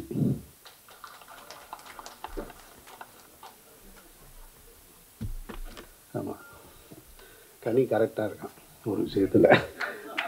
ஆமாம், மறந்துட்டேன் நான். சாக்சியை பற்றி ஒன்றுமே சொல்லலைன்னு. சாக்சியோடையும் எனக்கு பழக்கம்லாம் கிடையாது. ஷூட்டிங் ஸ்பாட்டில் அன்றைக்கி நான் பார்த்தது தான். அதுக்கு பின்னாடி ஒரு முறை அலுவலகத்துக்கு வந்திருக்காங்க. நல்ல ஒரு திறமையான, இன்னும் நிறைய படங்கள் பண்ணி நல்ல வரவேண்டிய ஒரு பொண்ணு தான். எப்பொழுதுமே வாய்ப்புகளை சரியாக பயன்படுத்திக்கணும். இப்போ சொல்ல சிக்கலாயிரும். எஸ்ஐ சார் சொன்ன மாதிரி என்னத்தையாவது ஒன்று நம்ம பேசிடக்கூடாதுன்னு. எனக்கு வந்து நடிகைகள், தமிழ் சினிமா நடிகைகள் மேலே வந்து ஒரு பெரிய எப்போவுமே உள்ளது என்னென்னா, அவங்க வந்து என்ன நினைக்கிறாங்கன்னா, உள்ளே என்ட்ராகும் பொழுது வந்த உடனே உள்ளே வரணும், ஒரு படம் 2 படம் பண்ணணும், ஸ்ட்ரைட்டாக வந்து அதுக்கடுத்து யார் உச்ச நட்சத்திரமாக இருக்காங்களோ அவங்களோட ஜோடியாக நடிக்கணும். இதுதான் அவங்களுடைய டார்கெட்டாக இருக்குது. நான் என்ன சொல்கிறேன்னா, நீங்கள் அதை நினைக்காதீங்க, அப்படி எதிர்பார்க்காதீங்க. உங்களுக்கு கொடுக்கப்பட்ட வாய்ப்பை சரியாக பயன்படுத்தி நடிங்க. அது அந்த இடத்துக்கு கூட்டிகிட்டு போகும், அது அந்த இடத்துக்கு கூட்டு போகும். பெரும்பான்மையாக என்ன நினைக்கிறாங்கன்னா, கிளாமர் பண்ணால் அந்த இடத்துக்கு வந்துடலாம், கமர்ஷியல் ஹீரோயினாக எல்லாம் எக்ஸ்போஸ் பண்ணால் வந்துடலான்னு அங்கேருந்து தான் இங்கே வந்துட்டுருக்காங்க. இப்போ நயன்தாரான்ற ஒரு ஹீரோயின் எவ்வளவோ படங்கள் பண்ணியிருந்தாலும், அவங்க ஹீரோயினாக பெரிய பெரிய ஹீரோக்களோட நடிச்சிருந்தாலும் அவங்களுடைய அறம் ஏற்படுத்தின பாதிப்பு வேறு எதுவுமே ஏற்படுத்தலை. அறம் அப்படி ஒரு பாதிப்பை ஏற்படுத்தியிருக்கு. அதுக்கப்புறம் இன்னொரு படம் பண்ணார், ஏதோ ஒரு இந்த கொரோனா டைமில் வந்துச்சு, அம்மன் ஒரு டைட்டில், மூக்குத்தி அம்மன். அவ்வளோ பிரமாதமாக இருந்தது அந்த படத்தில் அவங்களுடைய பெர்ஃபார்மன்ஸ். நான் ஐஸ்வர்யா ராஜேஷ்ட ஒரு முறை என்னுடைய அலுவலகத்துக்கு வந்தப்போ சொன்னேன், நான் நீங்கள் ஒரு 2 பசங்களுக்கு அம்மாவை நடிச்சிருக்க, நீ வந்து எப்படி ஆச்சரியமாக இருக்கு எனக்கு, எப்படி உன்னால் பண்ண முடிஞ்சுன்னு. இங்கே தமிழ் சினிமாவில் ஊர்வசி, சோபா, சாரதா, இதுக்கப்புறம்லாம் ஆர்டிஸ்டே அது போல் பெர்ஃபார்ம் பண்ணுறதுக்கு ஆளே இல்லை. இது நான் என்னுடைய படத்தில் நடித்த பிரியாமணிக்கு சொன்னது, ஆனால் அது கேட்கல. உனக்கு சொல்கிறேன், நீயாவது கேளு அப்படின்னு. ஏன் சார், நான் அவங்களுக்குள்ள ஒரு இது என்ன இருக்குன்னா, ஏன் நாங்கள் கிளாமர் பண்ண முடியாதா, நாங்கள் கமர்ஷியல் படம் பண்ண முடியாதா அப்படின்னு. அப்படி கிடையாது.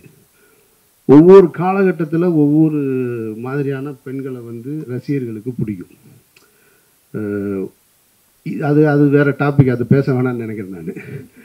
அதனால் நான் சொன்னேன், நான் ஐஸ்வர்யாட்ட நீ பெர்ஃபார்ம் பண்ணு, உன்னை கண்டிப்பாக பிடிக்கும் அப்படின்னு சொன்னேன் நான். அந்த பொண்ணு கேட்டாங்களா இல்லையான்னு எனக்கு தெரியாது, கேட்டாங்க. ஆனால் அதுக்கப்புறம் அவங்களுக்கு என் மேலே கோபம் இருக்குது, ஏன் இப்படி சொல்கிறோம் அப்படின்னு சொல்லிட்டு. நான் எனக்கு என் படத்தில் நான் என்ன மாதிரி என்னுடைய கதாநாயகிகளை பார்ப்பேன் அப்படின்னா நான் அதை தான் சொல்ல முடியும். அதுக்கப்புறம் அவங்கள எங்கே பார்த்தோன்னா, ஜி ஃபங்க்ஷனில் அவங்களுக்கு சிறந்த நடிகை விருது கொடுக்குறாங்க, ரணசிங்கம் படத்துக்கு. அப்போது அந்த பொண்ணு கீழே உட்காந்துருக்கு, நான் மேலே இருக்கேன். நான் சொன்னேன், நான் என் ஆஃபீஸில் உனக்கு நான் என்ன சொன்னேன், இப்போ நீ என்ன படத்துக்கு விருது வாங்க வந்திருக்கீங்க அப்படின்னு. உடனே ஆமாம் சார், நடித்தா மக்கள் கொண்டாடுறாங்க. அப்போது நடிகையாக இருக்கிறவங்க நடிக்கணும் முதல்ல, அதுதான் ரொம்ப முக்கியமானது. அது ஆட்டோமேட்டிக்காக பெரிய ஹீரோக்கிட்டே கொண்டு வந்து சேர்த்துரும். ஸோ அதனால் இன்றைக்கு உங்களுக்கும் நான் அதை தான் சொல்கிறேன், நான் நல்ல கதாபாத்திரங்களாக வரும் பொழுது உங்களை நீங்கள் முதல்ல உருவத்தை மாற்றிடுங்க. ஃபங்க்ஷனில் பார்க்குற சாக்ஷி அகர்வாலே படத்துலேயும் இருக்கக்கூடாது, அங்கே தான் ஏற்கனவே பார்த்துட்டோமே அப்படின்ற எண்ணம் வந்துடும். அந்த உருவ மாற்றம் தான் ரொம்ப முக்கியமானது. அதனால் உங்களுக்கு அந்த திறமை இருக்குன்றதுனால உங்கள்கிட்ட சொல்கிறேன்.